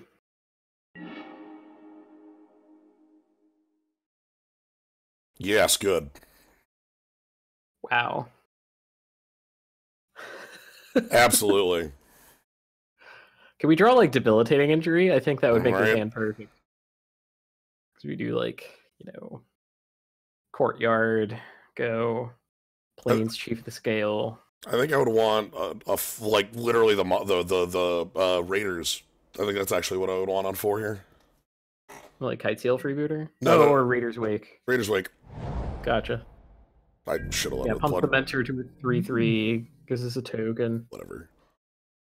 Is this the perfect hand? Not necessarily. This hand could easily get demolished. You never know. We're not a linear deck. Oh God. Well, Monastery Mentor plus a flashback card sounds pretty sweet. So yeah, maybe this is the perfect hand. Never mind. Gonna pack pedal. Instant attack. Just body check them. You don't have to if you don't want, but I kind of want to. What do we have? Could be a debilitating injury. Could be 2 free damage. So I didn't play Blood Crypt on 1, which has the possibility of costing us a little bit of life on turn 4 if we need to play Cast Out. Hey, that little bit of life it costs us is going to come right back when we play our big angel. She's got to play the long game with this cat. It's good. Fine, you get to know. Our hand's dumb. Okay, what's the choice? Good luck. Is it Crater's Claws? Good luck. Oh my God, they left. Cast Out? Huh. You're afraid of Cast Out? Do you want to just edict their guy? Because Did we get a token and attack for a whole bunch?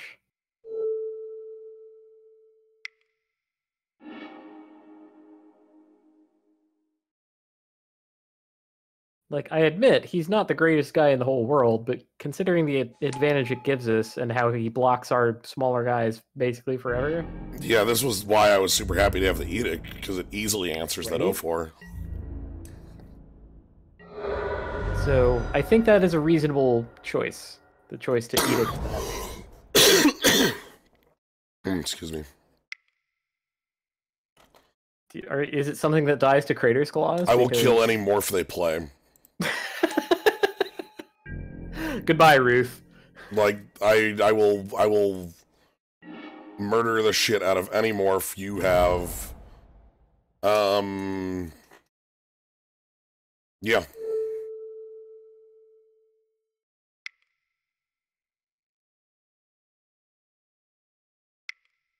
Because if it's Bane of the Living.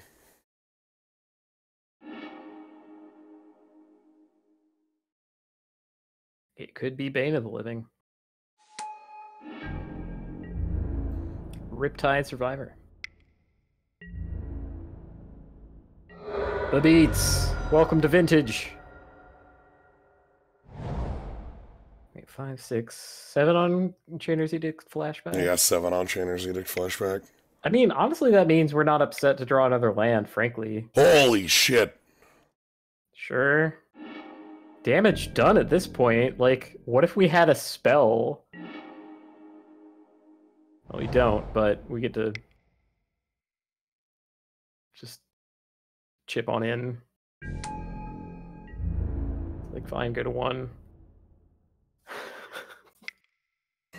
Come up with a sweeper or 4 blockers or something. I don't know.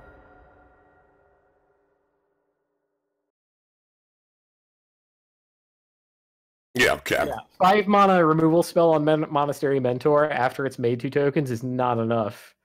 So, yes. Heck, even Infest wouldn't have been enough because our guy was a 2/3. Yes. All right. Looking at anything else.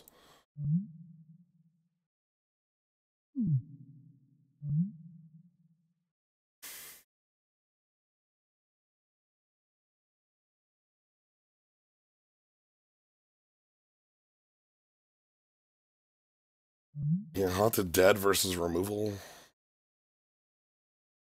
Haunted Dead is a consideration. Because it makes a flyer, right? Yeah, and it's kind of hard to get rid of in a permanent sense. Yeah. Again, anything we don't want. Problem here is that there's a lot of cards I want now that we've already made our first sideboard.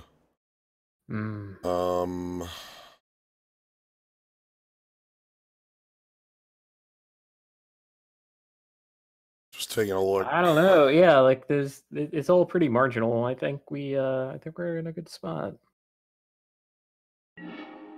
Okay. They've got a lot of card draw removals, counter spells, but the problem is their creatures don't match. And that's our strength, right? Like, their creatures are morphs. And they have strong abilities, but expensive abilities. Right. And so if they're able to, like, plant their 0-4, get up to Ixodron and stuff, we're probably not in it. Mm-hmm. Ooh, yes, please. That looks pretty dope. Could, like...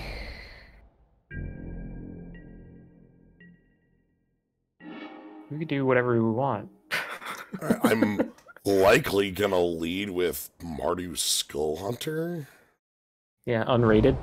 I don't mind that. Just so that then we get, like... yeah, our choice of a Ration Foremost or Monastery Mentor. Mm-hmm. And then, Mentor on 3 into Raider's Wake on 4, or Mastery plus something else on 4. Pretty good strong start. The Riddle Form! If I draw a better 2, I would like that. Well, alright. My hope was like Chief of the Edge or something like that, but I will literally just play Skull Hunter on 2. Sometimes we have Chief of the Edge in our deck, do we? Or Chief of the Shield, Chief of the whatever the other one is, or Scale, maybe. Scale. You have to weigh it. Yeah. Because he's got the bigger butt. Oh boy. Ooh, the riddle form beats. Okay. Does riddle form have another ability other than like prowess become a 3/3? Scry for 3. Okay. That's kind of neat. Yeah, 3 to scry 1. Got it.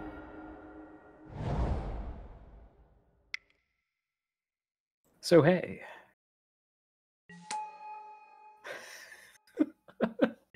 Let's make some war. Here's the beatdown.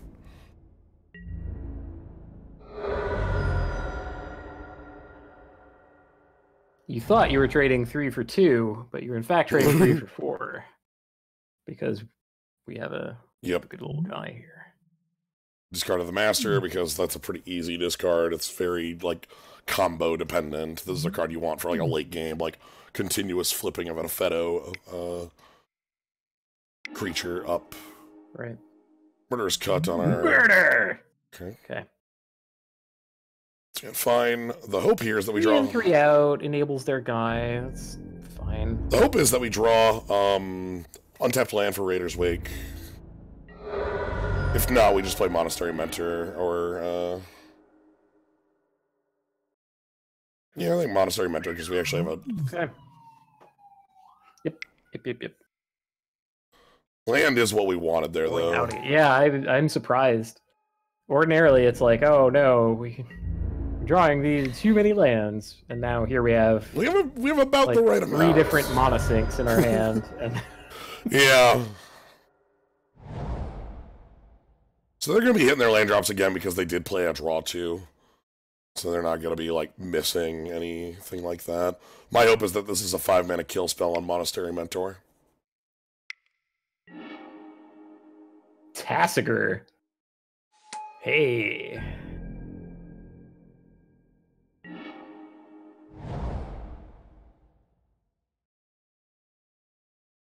I still think I'm Raiders Waking here.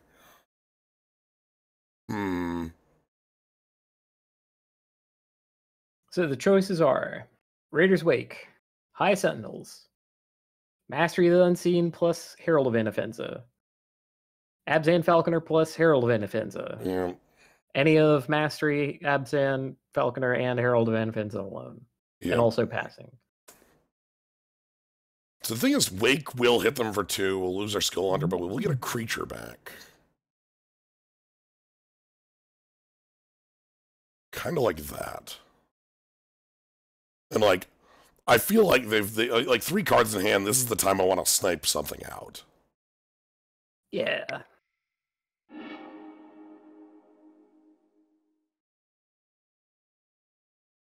Do we even have to attack? I mean, we could just... You have to do the raid for the discard. Well, yeah, but the enchantment sticks around.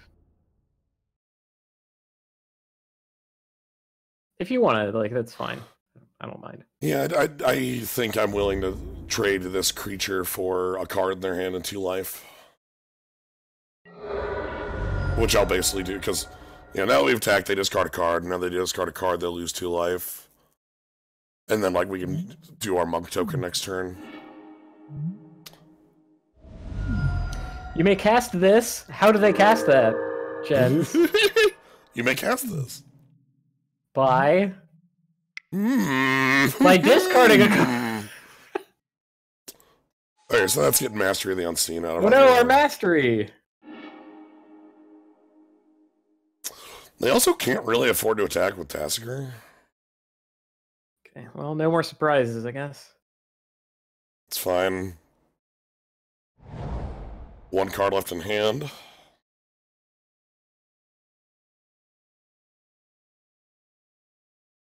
Paying costs. Losing 2 life. To turn on real form. Vesuvian Shapeshifter. Yeah.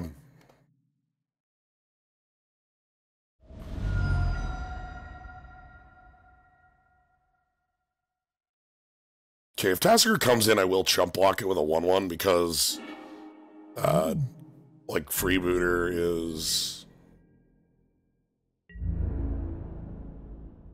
Think we can attack over that with Monastery Mentor? Okay, so.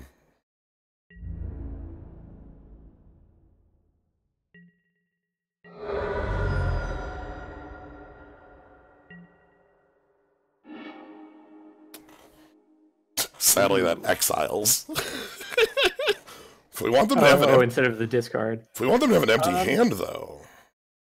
Yeah, I mean, well, you could also like make them exile a creature. They either exile Tassiger, who's the hugest, or they give us a card back, and we can still play Herald Van Offense in the same turn, and we get a 1/1. I like that. And like that makes attacking with our 2/2 monk pretty free. Right, and we get a new monk to replace. Right? Like, okay. Hey, you, what you gonna do? Like, they can't exile Tassiger here. Yeah.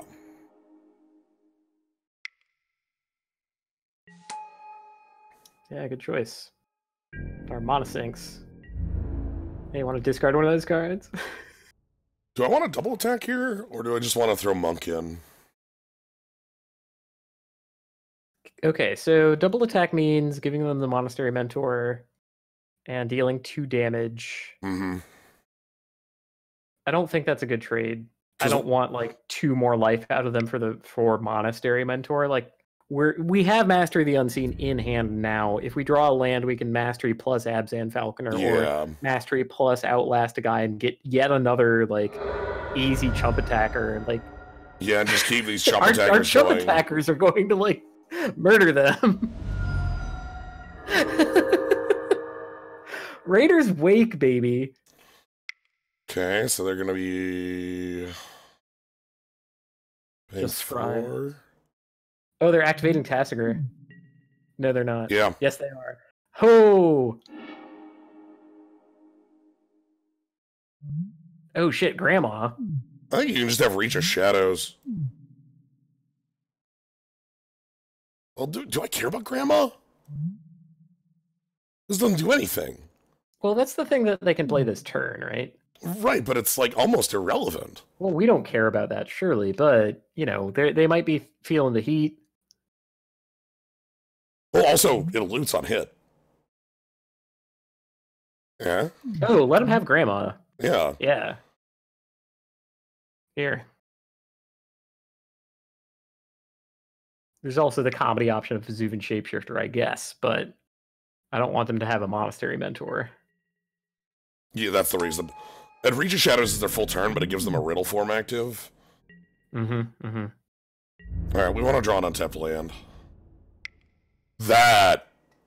Ho, bold! No blocks, I think, on that. I like the boldness. I don't want to block it, like...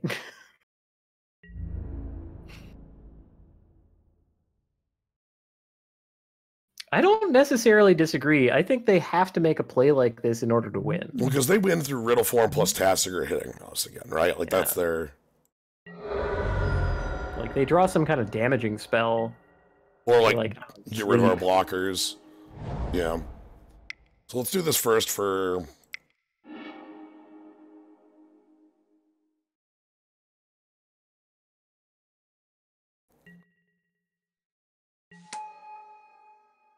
We have multiple infinite man machines.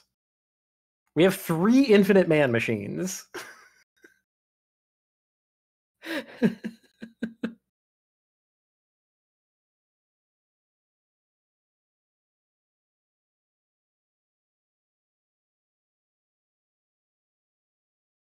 Oh, for this infinite man machines for the sake of chumping. Well,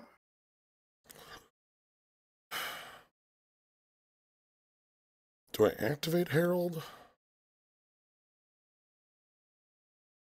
Rather than Absent Falconer? Yeah, because then next turn I can play Falconer and then it flies. Yeah, that's good. It's not like the Herald token has haste or anything, right?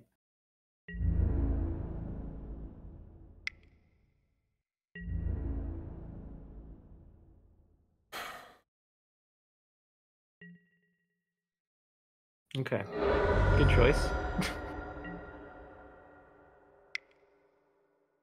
Yeah, it's not discard for each attacker, but we don't really... That's fine.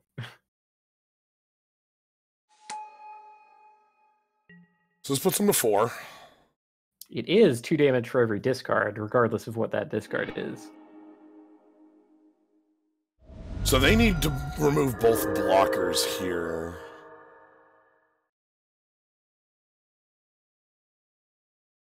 They don't have double black for Bane of the Living to do it, and even if they did, Tassiger would be too small. They need like it would be like they need 2 different kill spells. They're like a kill on a bounce, or like Sea God's Revenge style blowout. Yeah. Okay. They don't have any of those things, and they didn't want to show us. Good talk. We drew the correct amount of lands ultimately. Wow. Yeah, I understand where you're coming from on the block there, Gnome. And if we were going to make that choice, I probably would have just gotten rid of the Herald because again, we have like 6 types of infinite bodies. If we had known we were going to draw the land and be able to double spell, then it was like a 100% to chump, I think. But yeah. Okay, 5 lands, Blood-Soaked Champion. 1 more land gets us Linvala. Allows us to damage ourselves. Right, how strong is just Linvala, right? Is that what this hand's asking? I think the hand is asking how strong is just Blood-Soaked Champion and Perfect Mana. I like Perfect Mana a lot, but we're dead on a top 10 that has any more than 1 land on it.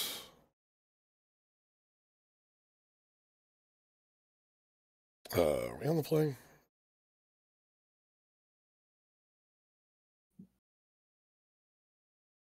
They are on the play. That means we can mulligan this. Ouch. Okay. It's a pretty good 5. Probably just get rid of like 3rd land and the champ here. Guess we keep the champ. 3rd land for certain because this hand doesn't need it. And then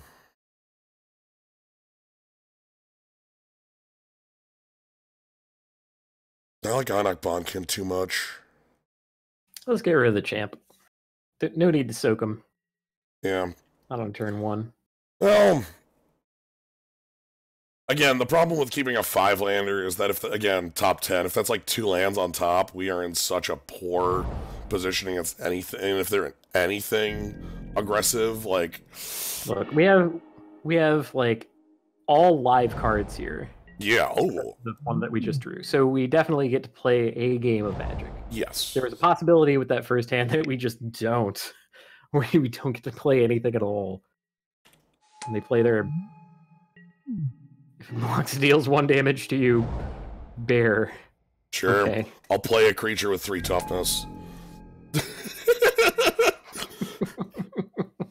What do you want? Sure. The remorse. Please hit the foremost. Come on. We're going to top deck that plains if you don't choose it. The debilitating injury? Yeah.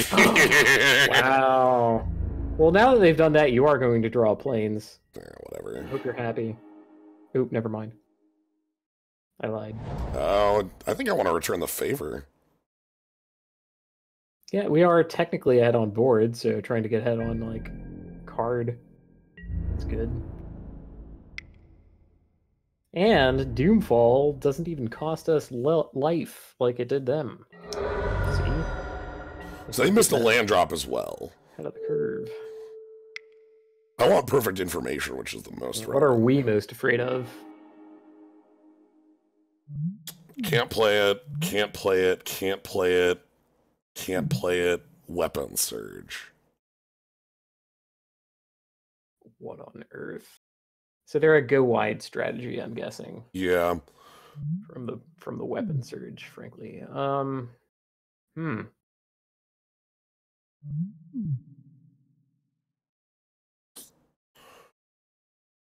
don't have any strong feelings about any of these. Chief because we can't kill it with what's in hand.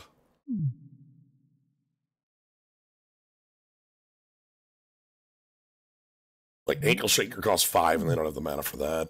Adamant Will's a trick they can't use. Yeah. This costs 4. If they don't have creatures, this doesn't do anything. Yeah, let's take the Chief. Okay. Only we can be the Chief. Only I have the brains. Them in multiple directions. We'll take away their Chief and have multiple Chiefs of our own. That'll show them. Yeah, Overload means that it'll be all creatures get the first strike. So they're going to leave back... No, they're going to keep coming in. Okay, I thought they might, like, leave back the Weapon Surge.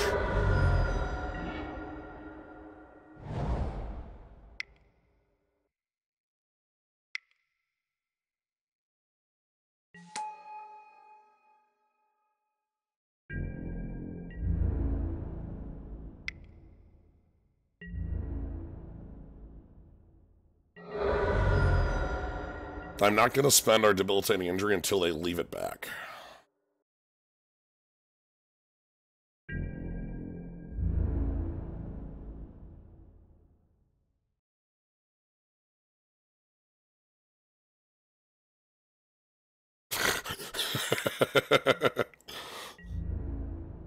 Okay. And obviously we can't block because they have a Weapon Surge.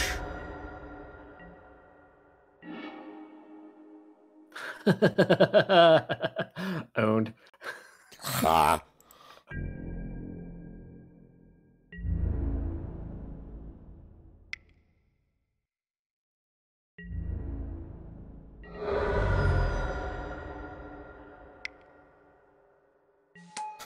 Disowned Ancestor. Their hand is just garbage because they're off mana. They kept a really shaky 7, huh?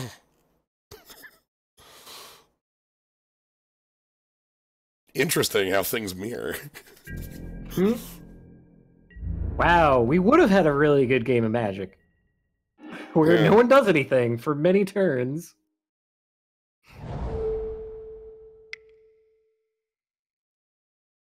Well, true to your word, they did leave it back, and there's the injury.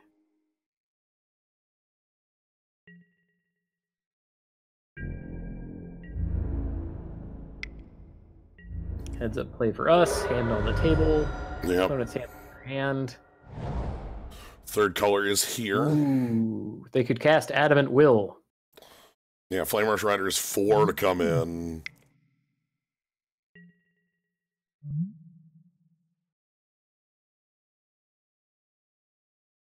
Wow.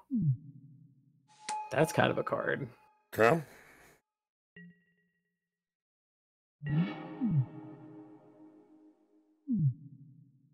How do I want to attack into that?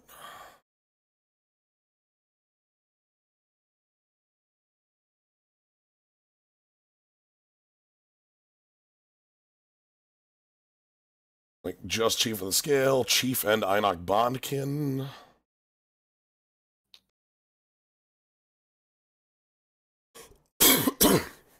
So, if it's just Chief, they might let it through because they get to make a guy on attack, and we can't block because we know they have Weapon Surge. Right.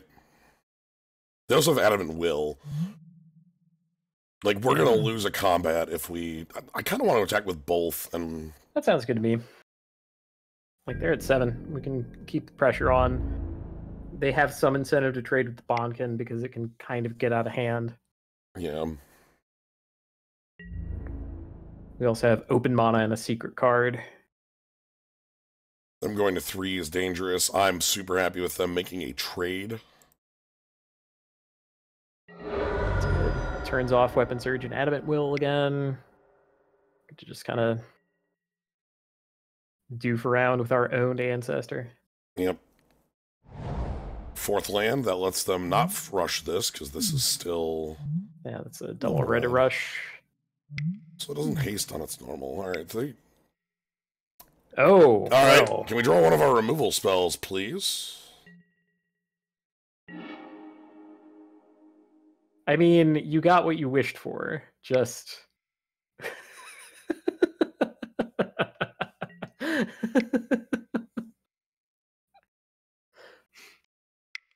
Okay, I'm gonna be specific. Of like a mountain. Yeah, that can get twisted into the mountain that costs us 2 life. I know. And that would basically be fine. They're deeming worthy. Wow. It's a pretty good spell. They can't really attack, though. No attack? I want to go to like 2. Yeah, like that would bring them to 2. Okay, here it is.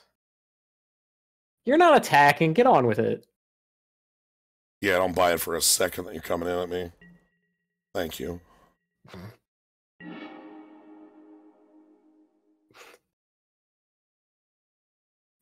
Does body checking to rob them of a car do anything? We give us 2 attackers next turn, although they're probably going to have, I don't know, something. Can't really attack. I kind of want to outlast this. Okay. It's good. It's fine.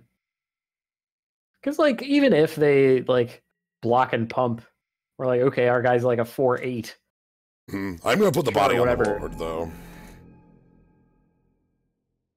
Yeah, let the bodies hit the board, as they say. Mm-hmm. But see, okay, I get you. The Outlast gets us up to ferocious size. The big reason I want the Outlast on there is it gets us over the toughness that they have, so they have to spend it.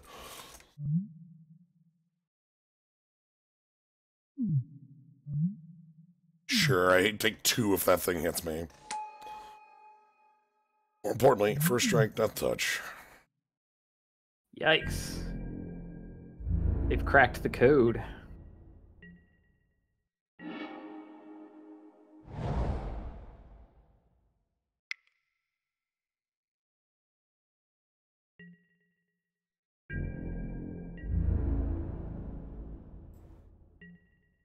Okay. I don't think this is going to get outlasted past that point. Oh, sure. The reason I want this on 5 is that it, is a lethal strike.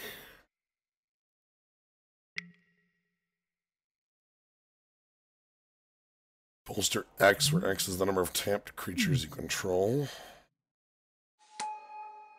Okay. They're going to attack for Graveblade Marauder. No. Okay. 3 in the air. We win if we draw Falconer now. That's kind of cool. Let's open up a new avenue. New lethal threats. I like it. Mm-hmm.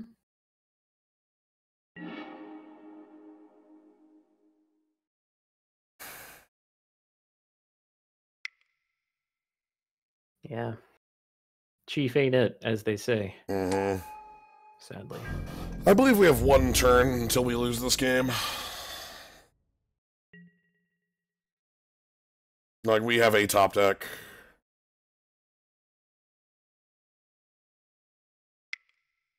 Like, they could just play out their Flame Rush Rider. Okay, that doesn't do too terribly much. Yep.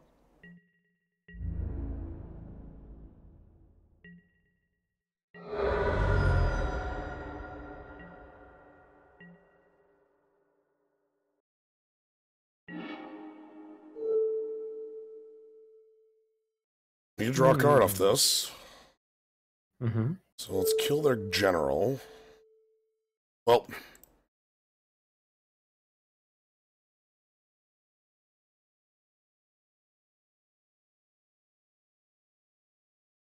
Dun, dun, dun, dun.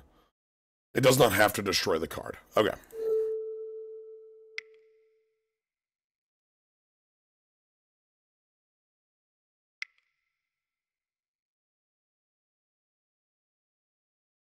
The reason I'm not just targeting their high sentinels is that they have this adamant will.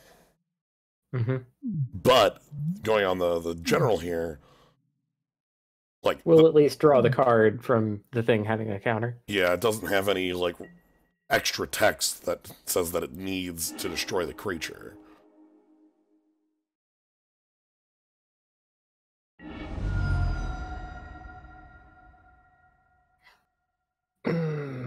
Freebooter to eat their weapon surge. Maybe chump against their big flyer. Yeah. If they're on foul. Oh. Oh, gross. Well, that greatly complicates matters. No, we were supposed to draw the Falconer, not them. Yeah, hold on. What the heck? And I gotta like do this here quick. Yeah, restore a little sanity to that situation. I hate that this card reveals and then looks. Like on MTGO, it double sees the cards for no reason. Oh, weird. If they play Falconer, we chump High Sentinels, we have 1 turn.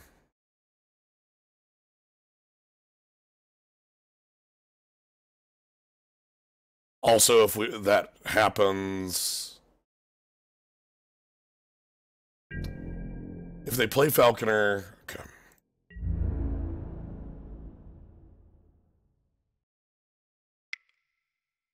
Okay. Push Full wall. court press, huh? All right.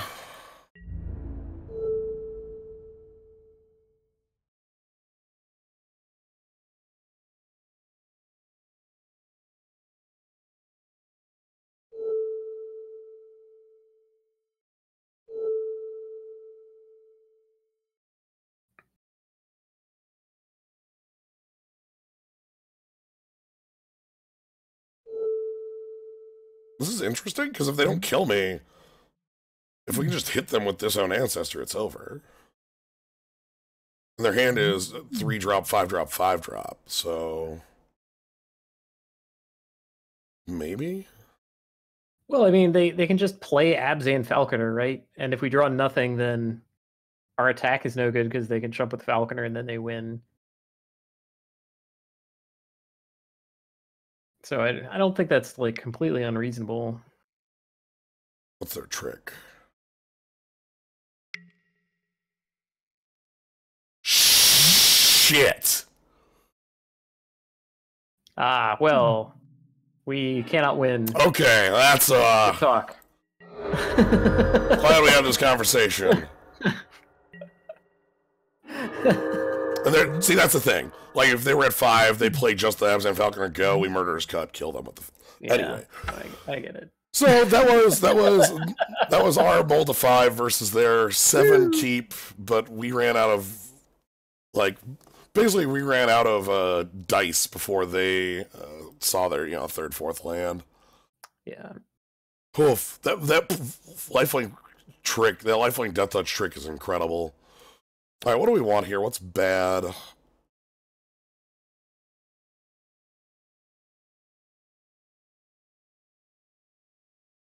Freebooter had enough targets. Our removal's quite good.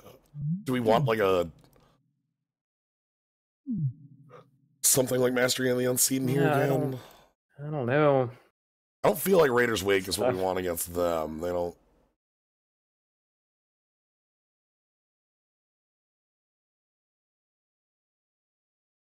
Like at this point, I'm just kind of hoping that their mana betrays them like it basically did last time. All right. Let's get a hand. Okay, mana has not betrayed us, so well, not yet anyway. Yeah, and, I mean, even if it does, like, sure, you got it. 5 cards out of our 7-card hand, and this is 6, and this is 7. Yeah. The hate.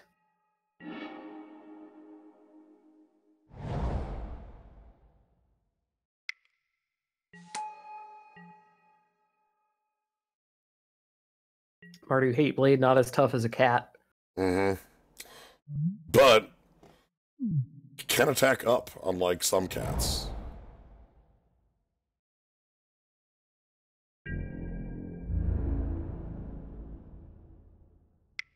It's like the freest attack in the world. I sure as hell ain't blocking right now.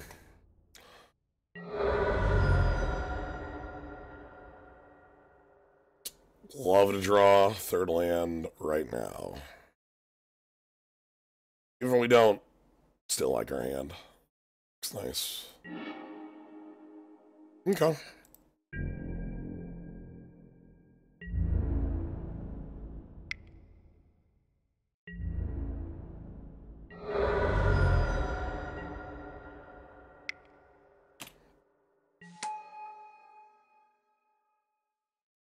I almost want to just get that Bonkind up, like, next move.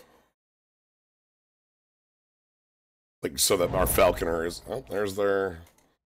Okay, bit of a role reversal from last game. Yeah, let's see if we've a got... handful of action.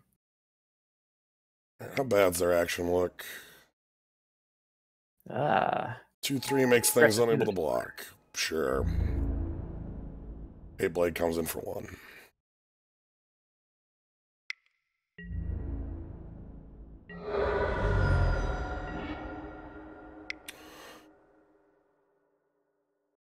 Yeah.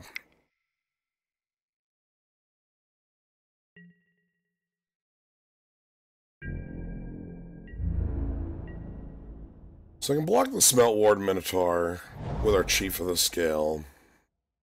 If they go for a trick, that's okay.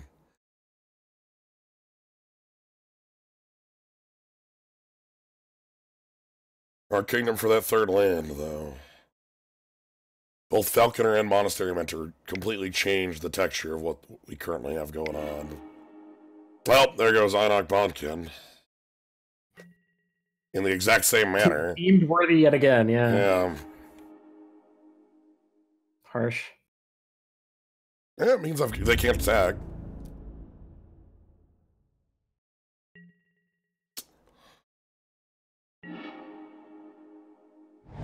Well, here's your 3rd land.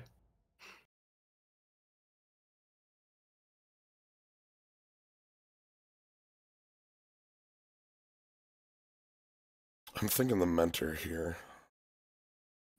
Sure. I know it opens us up, but like one of the ways we're going to win this is by overcoming the board with the Mentors. Next turn we draw a blank piece of cardboard, we could still debilitating injury plus Bloodsoak Champion, and that's kind of cool. And even like debilitating their 2/3 is okay. Yes.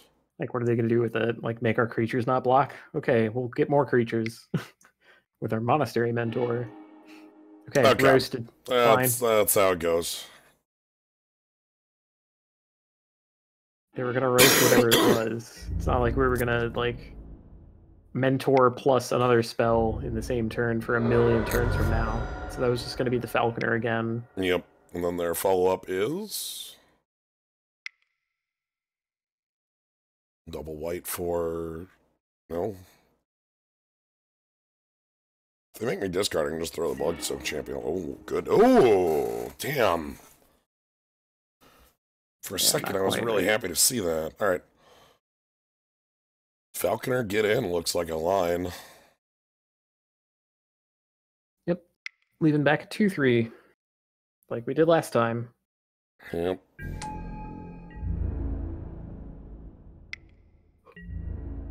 Still 5 cards in hand for our opponent. We've both been missing land drops, so both of us have a, full grip of gas, as it were.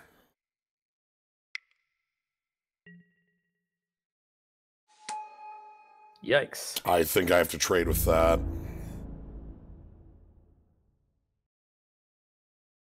And they know it. Because I can't just leave this around. Yeah. 2-1 isn't too bad as far as a freebie goes.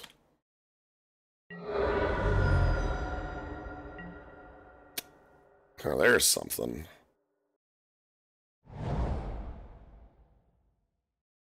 I want to get Arashin down? Do I want to get High Sentinels?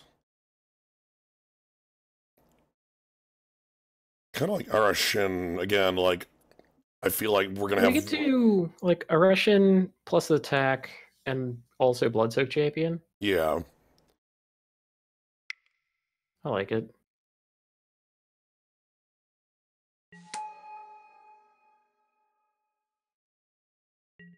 I can't just... Here.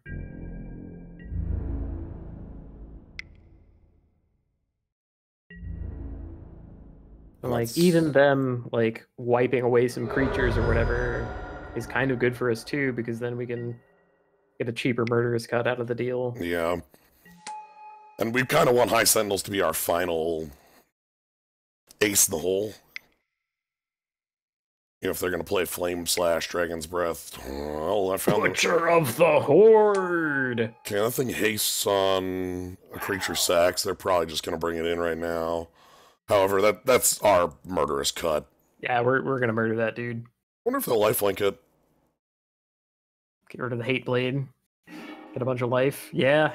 Yeah. Makes sense.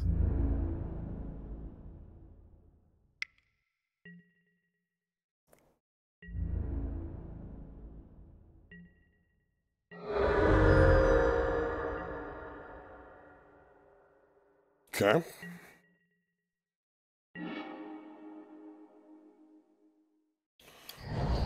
Okay. That's just injury plus cut together, right? Yeah. Yeah. We don't actually need to, Think you don't need injury? Yeah, we might not need injury. So, like, I get to attack with Arshan Foremost, which has 3 toughness. And Blood-Soaked Champion for 8. Leave back Chief of the Scale.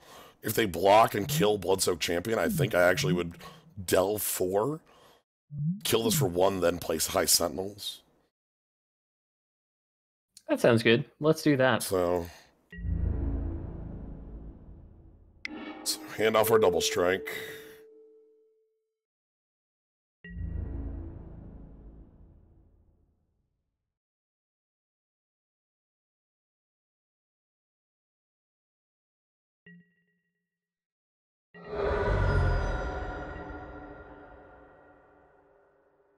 Okay, I think from here I'm just gonna murderous cut this thing. I'll do it in such a way that makes them wonder. What could they have? This has 3 toughness, so we couldn't, like, injury it, plus, you know, like, that is out of the question. Alright, ooh, I like this. They're at 9, we've been attacking for 8, so that fetch does represent a meaningful point of damage. Because, you know, 2-2 double strike, 2-2 double strike. So all of a sudden, now we're asking harder and harder questions. Alright, what is their line? Again, they have 5 live cards, but I think a lot of their hand is expensive. Death Touch. I can just turn that off.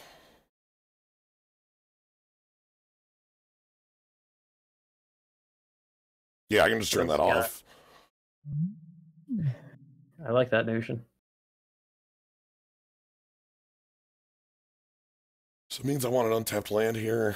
Okay, I like them casting another thing so that they're not, like, on... Okay.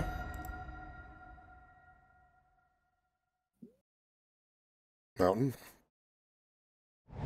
Mountain.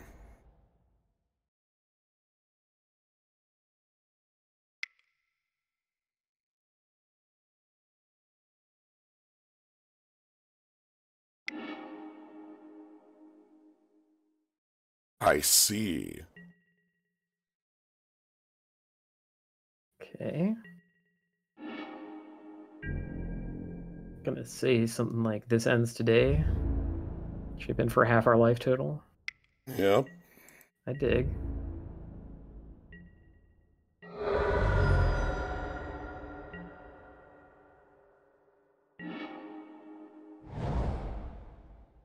Oh, there's your untapped land. Alright, so we just get to play both our cards here. Chip in with...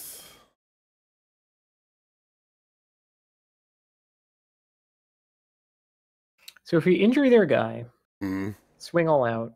They'll go to 2. They target warriors. They'll block one of the double strikers. Right. They would have to.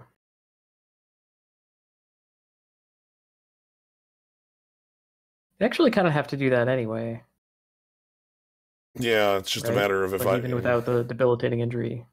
Yeah. It's just a matter of like, which card do we want to trade? Is it the material on board or the thing in our hand? I feel like the material on board matters more, and I'm actually thinking about leaving Chief of the Scale back to block so that they can't, like, Hadouken here, like, just out of nowhere. They have shown, like, the Flame Rush Rider would be a reasonable way for them to pull that out.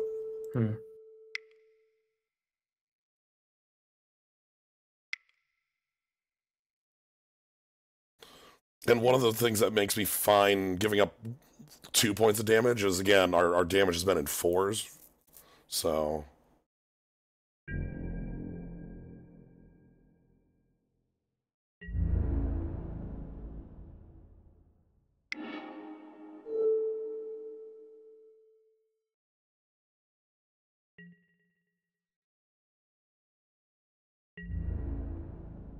We could die to arrows. Just arrow storm out of our opponent. That'd be sweet.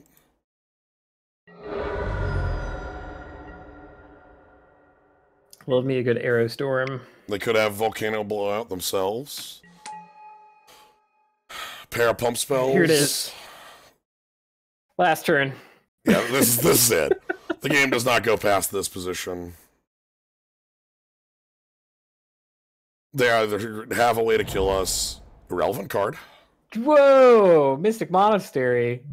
Looks like they're playing just that. For the red-white, do you think? Yeah, I think that's probably just for the...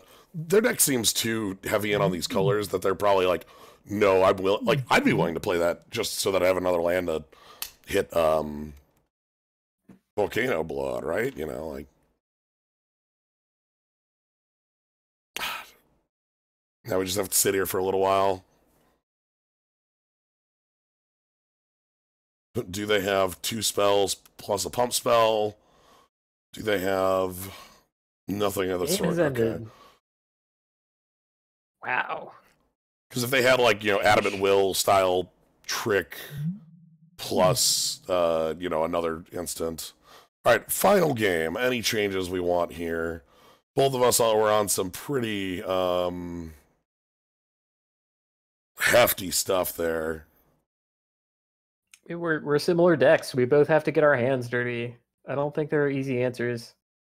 No, I don't.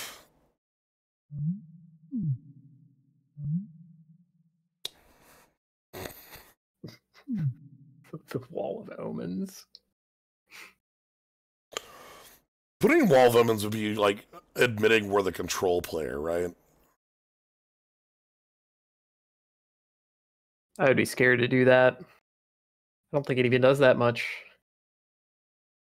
Blocks and draws a card. Let's ride. We already have an 0/4 that can attack. Oh, geez, not this. I can't. Cycle cast out into the swamp, then. Arse. This is the same looking. All right, let's. Okay. Okay. Yeah, good talk. The 5s have it.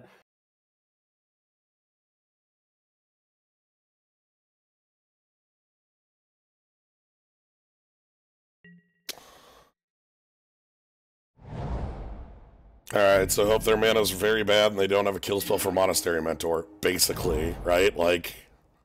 Yeah, they just have a bunch of, like, 2-cost 2/2s. So we get to kill one with debilitating injury.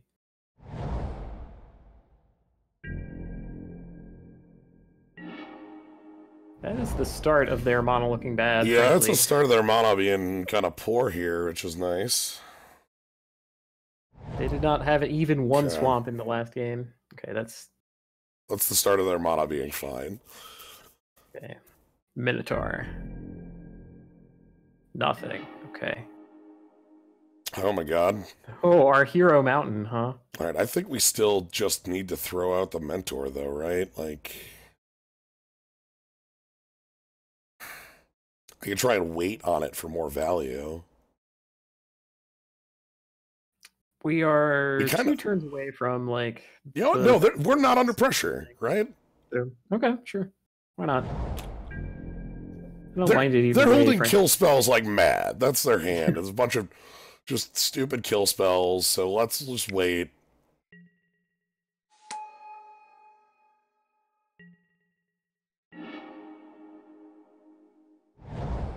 Parting thoughts, that guy, instead of the injury?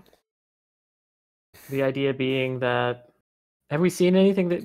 out of, we kind of have seen things out of them that have counters. Well, My like, thoughts is here, next turn we get to Mentor plus injury, and presumably they're going to play something that injury is good against again. my worry is that so good. My worry is that they've shown us Butcher of the Horde, the 3/4 flyer, and like a couple other large creatures that if we don't, okay, that's fine. Like, I would feel, you know, if all of a sudden it goes Plains Butcher, that would be like, whoops.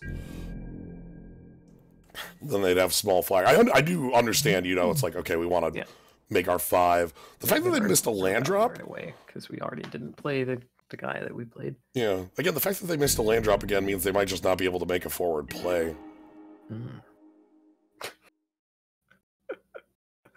All right, which creature do we want to offer up to their removal? This, because on next turn we could like Mentor plus. Also, this asks for some pretty high removal. Right. There's fewer cards at the 3 mana cost to deal with this. Okay. Wasn't an instant murder. The moment it gets a counter, they can't flame slash it. A Morph? Oh, baby.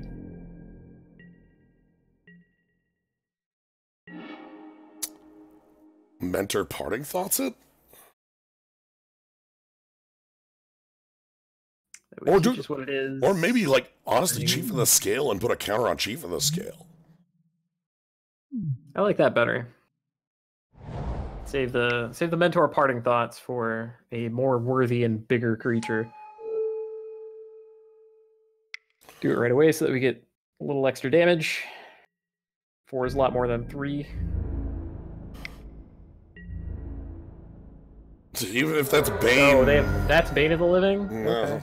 Well, what? -1? Okay, so they're on Butcher mana. They're on, you know, they've finally full fixed. But now this is outside of a, like, Flame Slash range. It's basically is like true removal or bust. Roast only hits non-flyers, right? Correct. Yeah. Cool. And here's the reason for the season. Oh my god, do you want to like get super greedy and wait for them to like put a counter on their Morph? I want to push damage as much as I can right now. That's a fine target for Parting Thoughts. Yeah, so let's Mentor.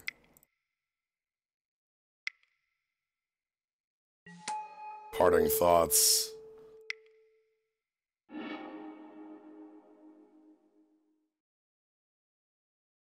Hey, check this out.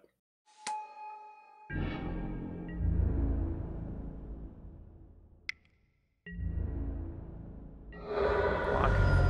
Oh, okay. I guess it's not Ruth. Yeah. Or they have no black cards to reveal. It is Ruth that they just have no black cards. Cycling Deem worthy to kill Monastery Mentor. Man, Deem Worthy has been such a buster. That is game. Like 4 cost. Because guess what this token has? No, a 1-drop! Fine, it's not game. Okay, fine. Anti-game. What if we draw another kill spell? Do we even have another kill spell? Yeah, we have like a... With like cast out, but that's too much. Volcano! Oh, wow. Yes, we have another kill spell, it turns out. Oh.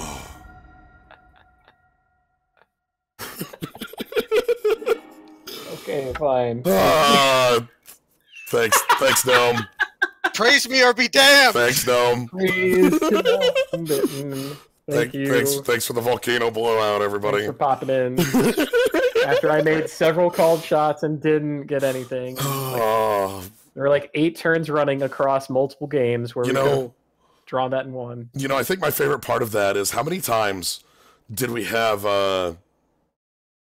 like, we had the volcano blowout in our hands, and it's like, where's our red? Where's that red? Where's the red? Where's our red? Where's the red? Like, we just didn't have it. And then finally, the last game, the final game, there it is. Like, to be clear, we could have drawn any number of things and sealed the game right there with them tapped out with 2 blockers and so on. Cast Out and Murderous Cut were both live, as well as Make Your Team Fly. The 3-2, the 2-3. The Abzan Falconer. Because we would have. Who is so good but never works. That stupid guy. That one. All right, let's go ahead and open up a little bit of rewards packs. Oh boy, it's a common. Anyway, let's open the real rewards pack. Ooh, it's Flicker Form. What a fun card. Oh boy. Flicker Form was in a set that had a bunch of auras that entered the battlefield and did things. Yeah. Did you know that Ravnica Original had an enchantment sub-theme? Incredible, with, you know, old friends like, where's... I didn't want to spell Galvantic, all right?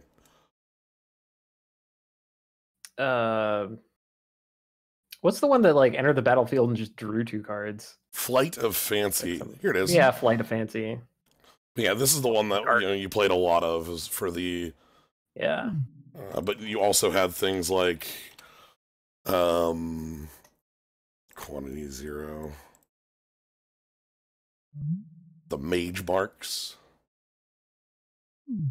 and there was even things like there's too many Drakes in the world, aren't there? There are way too many Drakes. Yeah, you had things later on that was like a 2/2 flying with protection from enchantments, and here it is. There was a lot of stuff like that. Drake Familiar. Yeah, Drake Familiar that would let you bounce your enchantments. It was a real thing. Yeah. Anyway, that's why Flicker Form exists. Yes. All right. Anyway, that was 9 full games. Those were some intense ones. Like our last. That was as fatiguing as like a 5-match league. Yeah, I really, really have.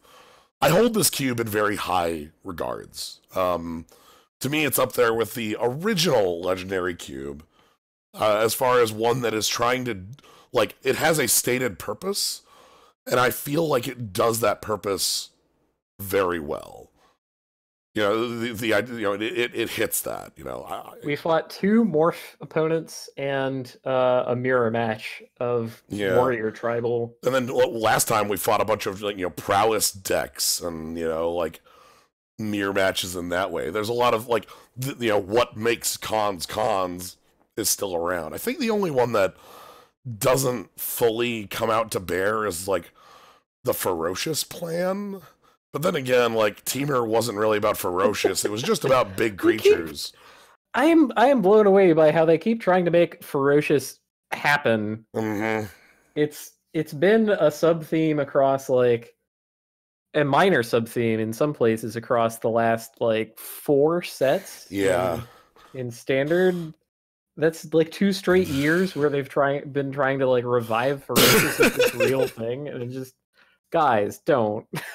Just leave it. Okay? I think it, like, really what Teamer to me is just big. That, you know, when we saw Sagu Mauler, well, like, 6th pick, it's like, what?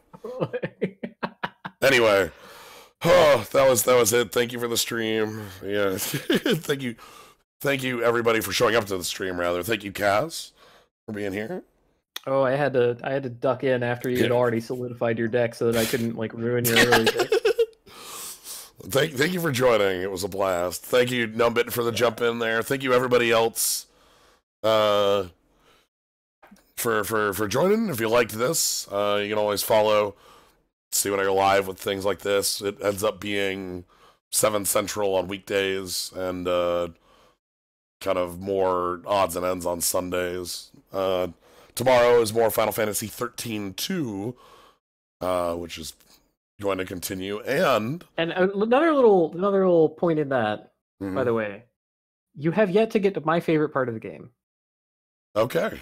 Yeah, so I hope that you enjoyed as much as I did. There's more to come. Also, oh yes, it won't be this week, but because I have other things going on Thursday, but Halo 1 finally did show up on Steam, so me and Numbit will find a time to continue that stuff. Anyway, that's going to be it for tonight. Thank you all for joining. Follow for cool. No, don't follow for Cool Skulls and Slimes. Subscribe for Cool Skulls and Slimes. Or just watch and have fun. Anyway, good night, everybody.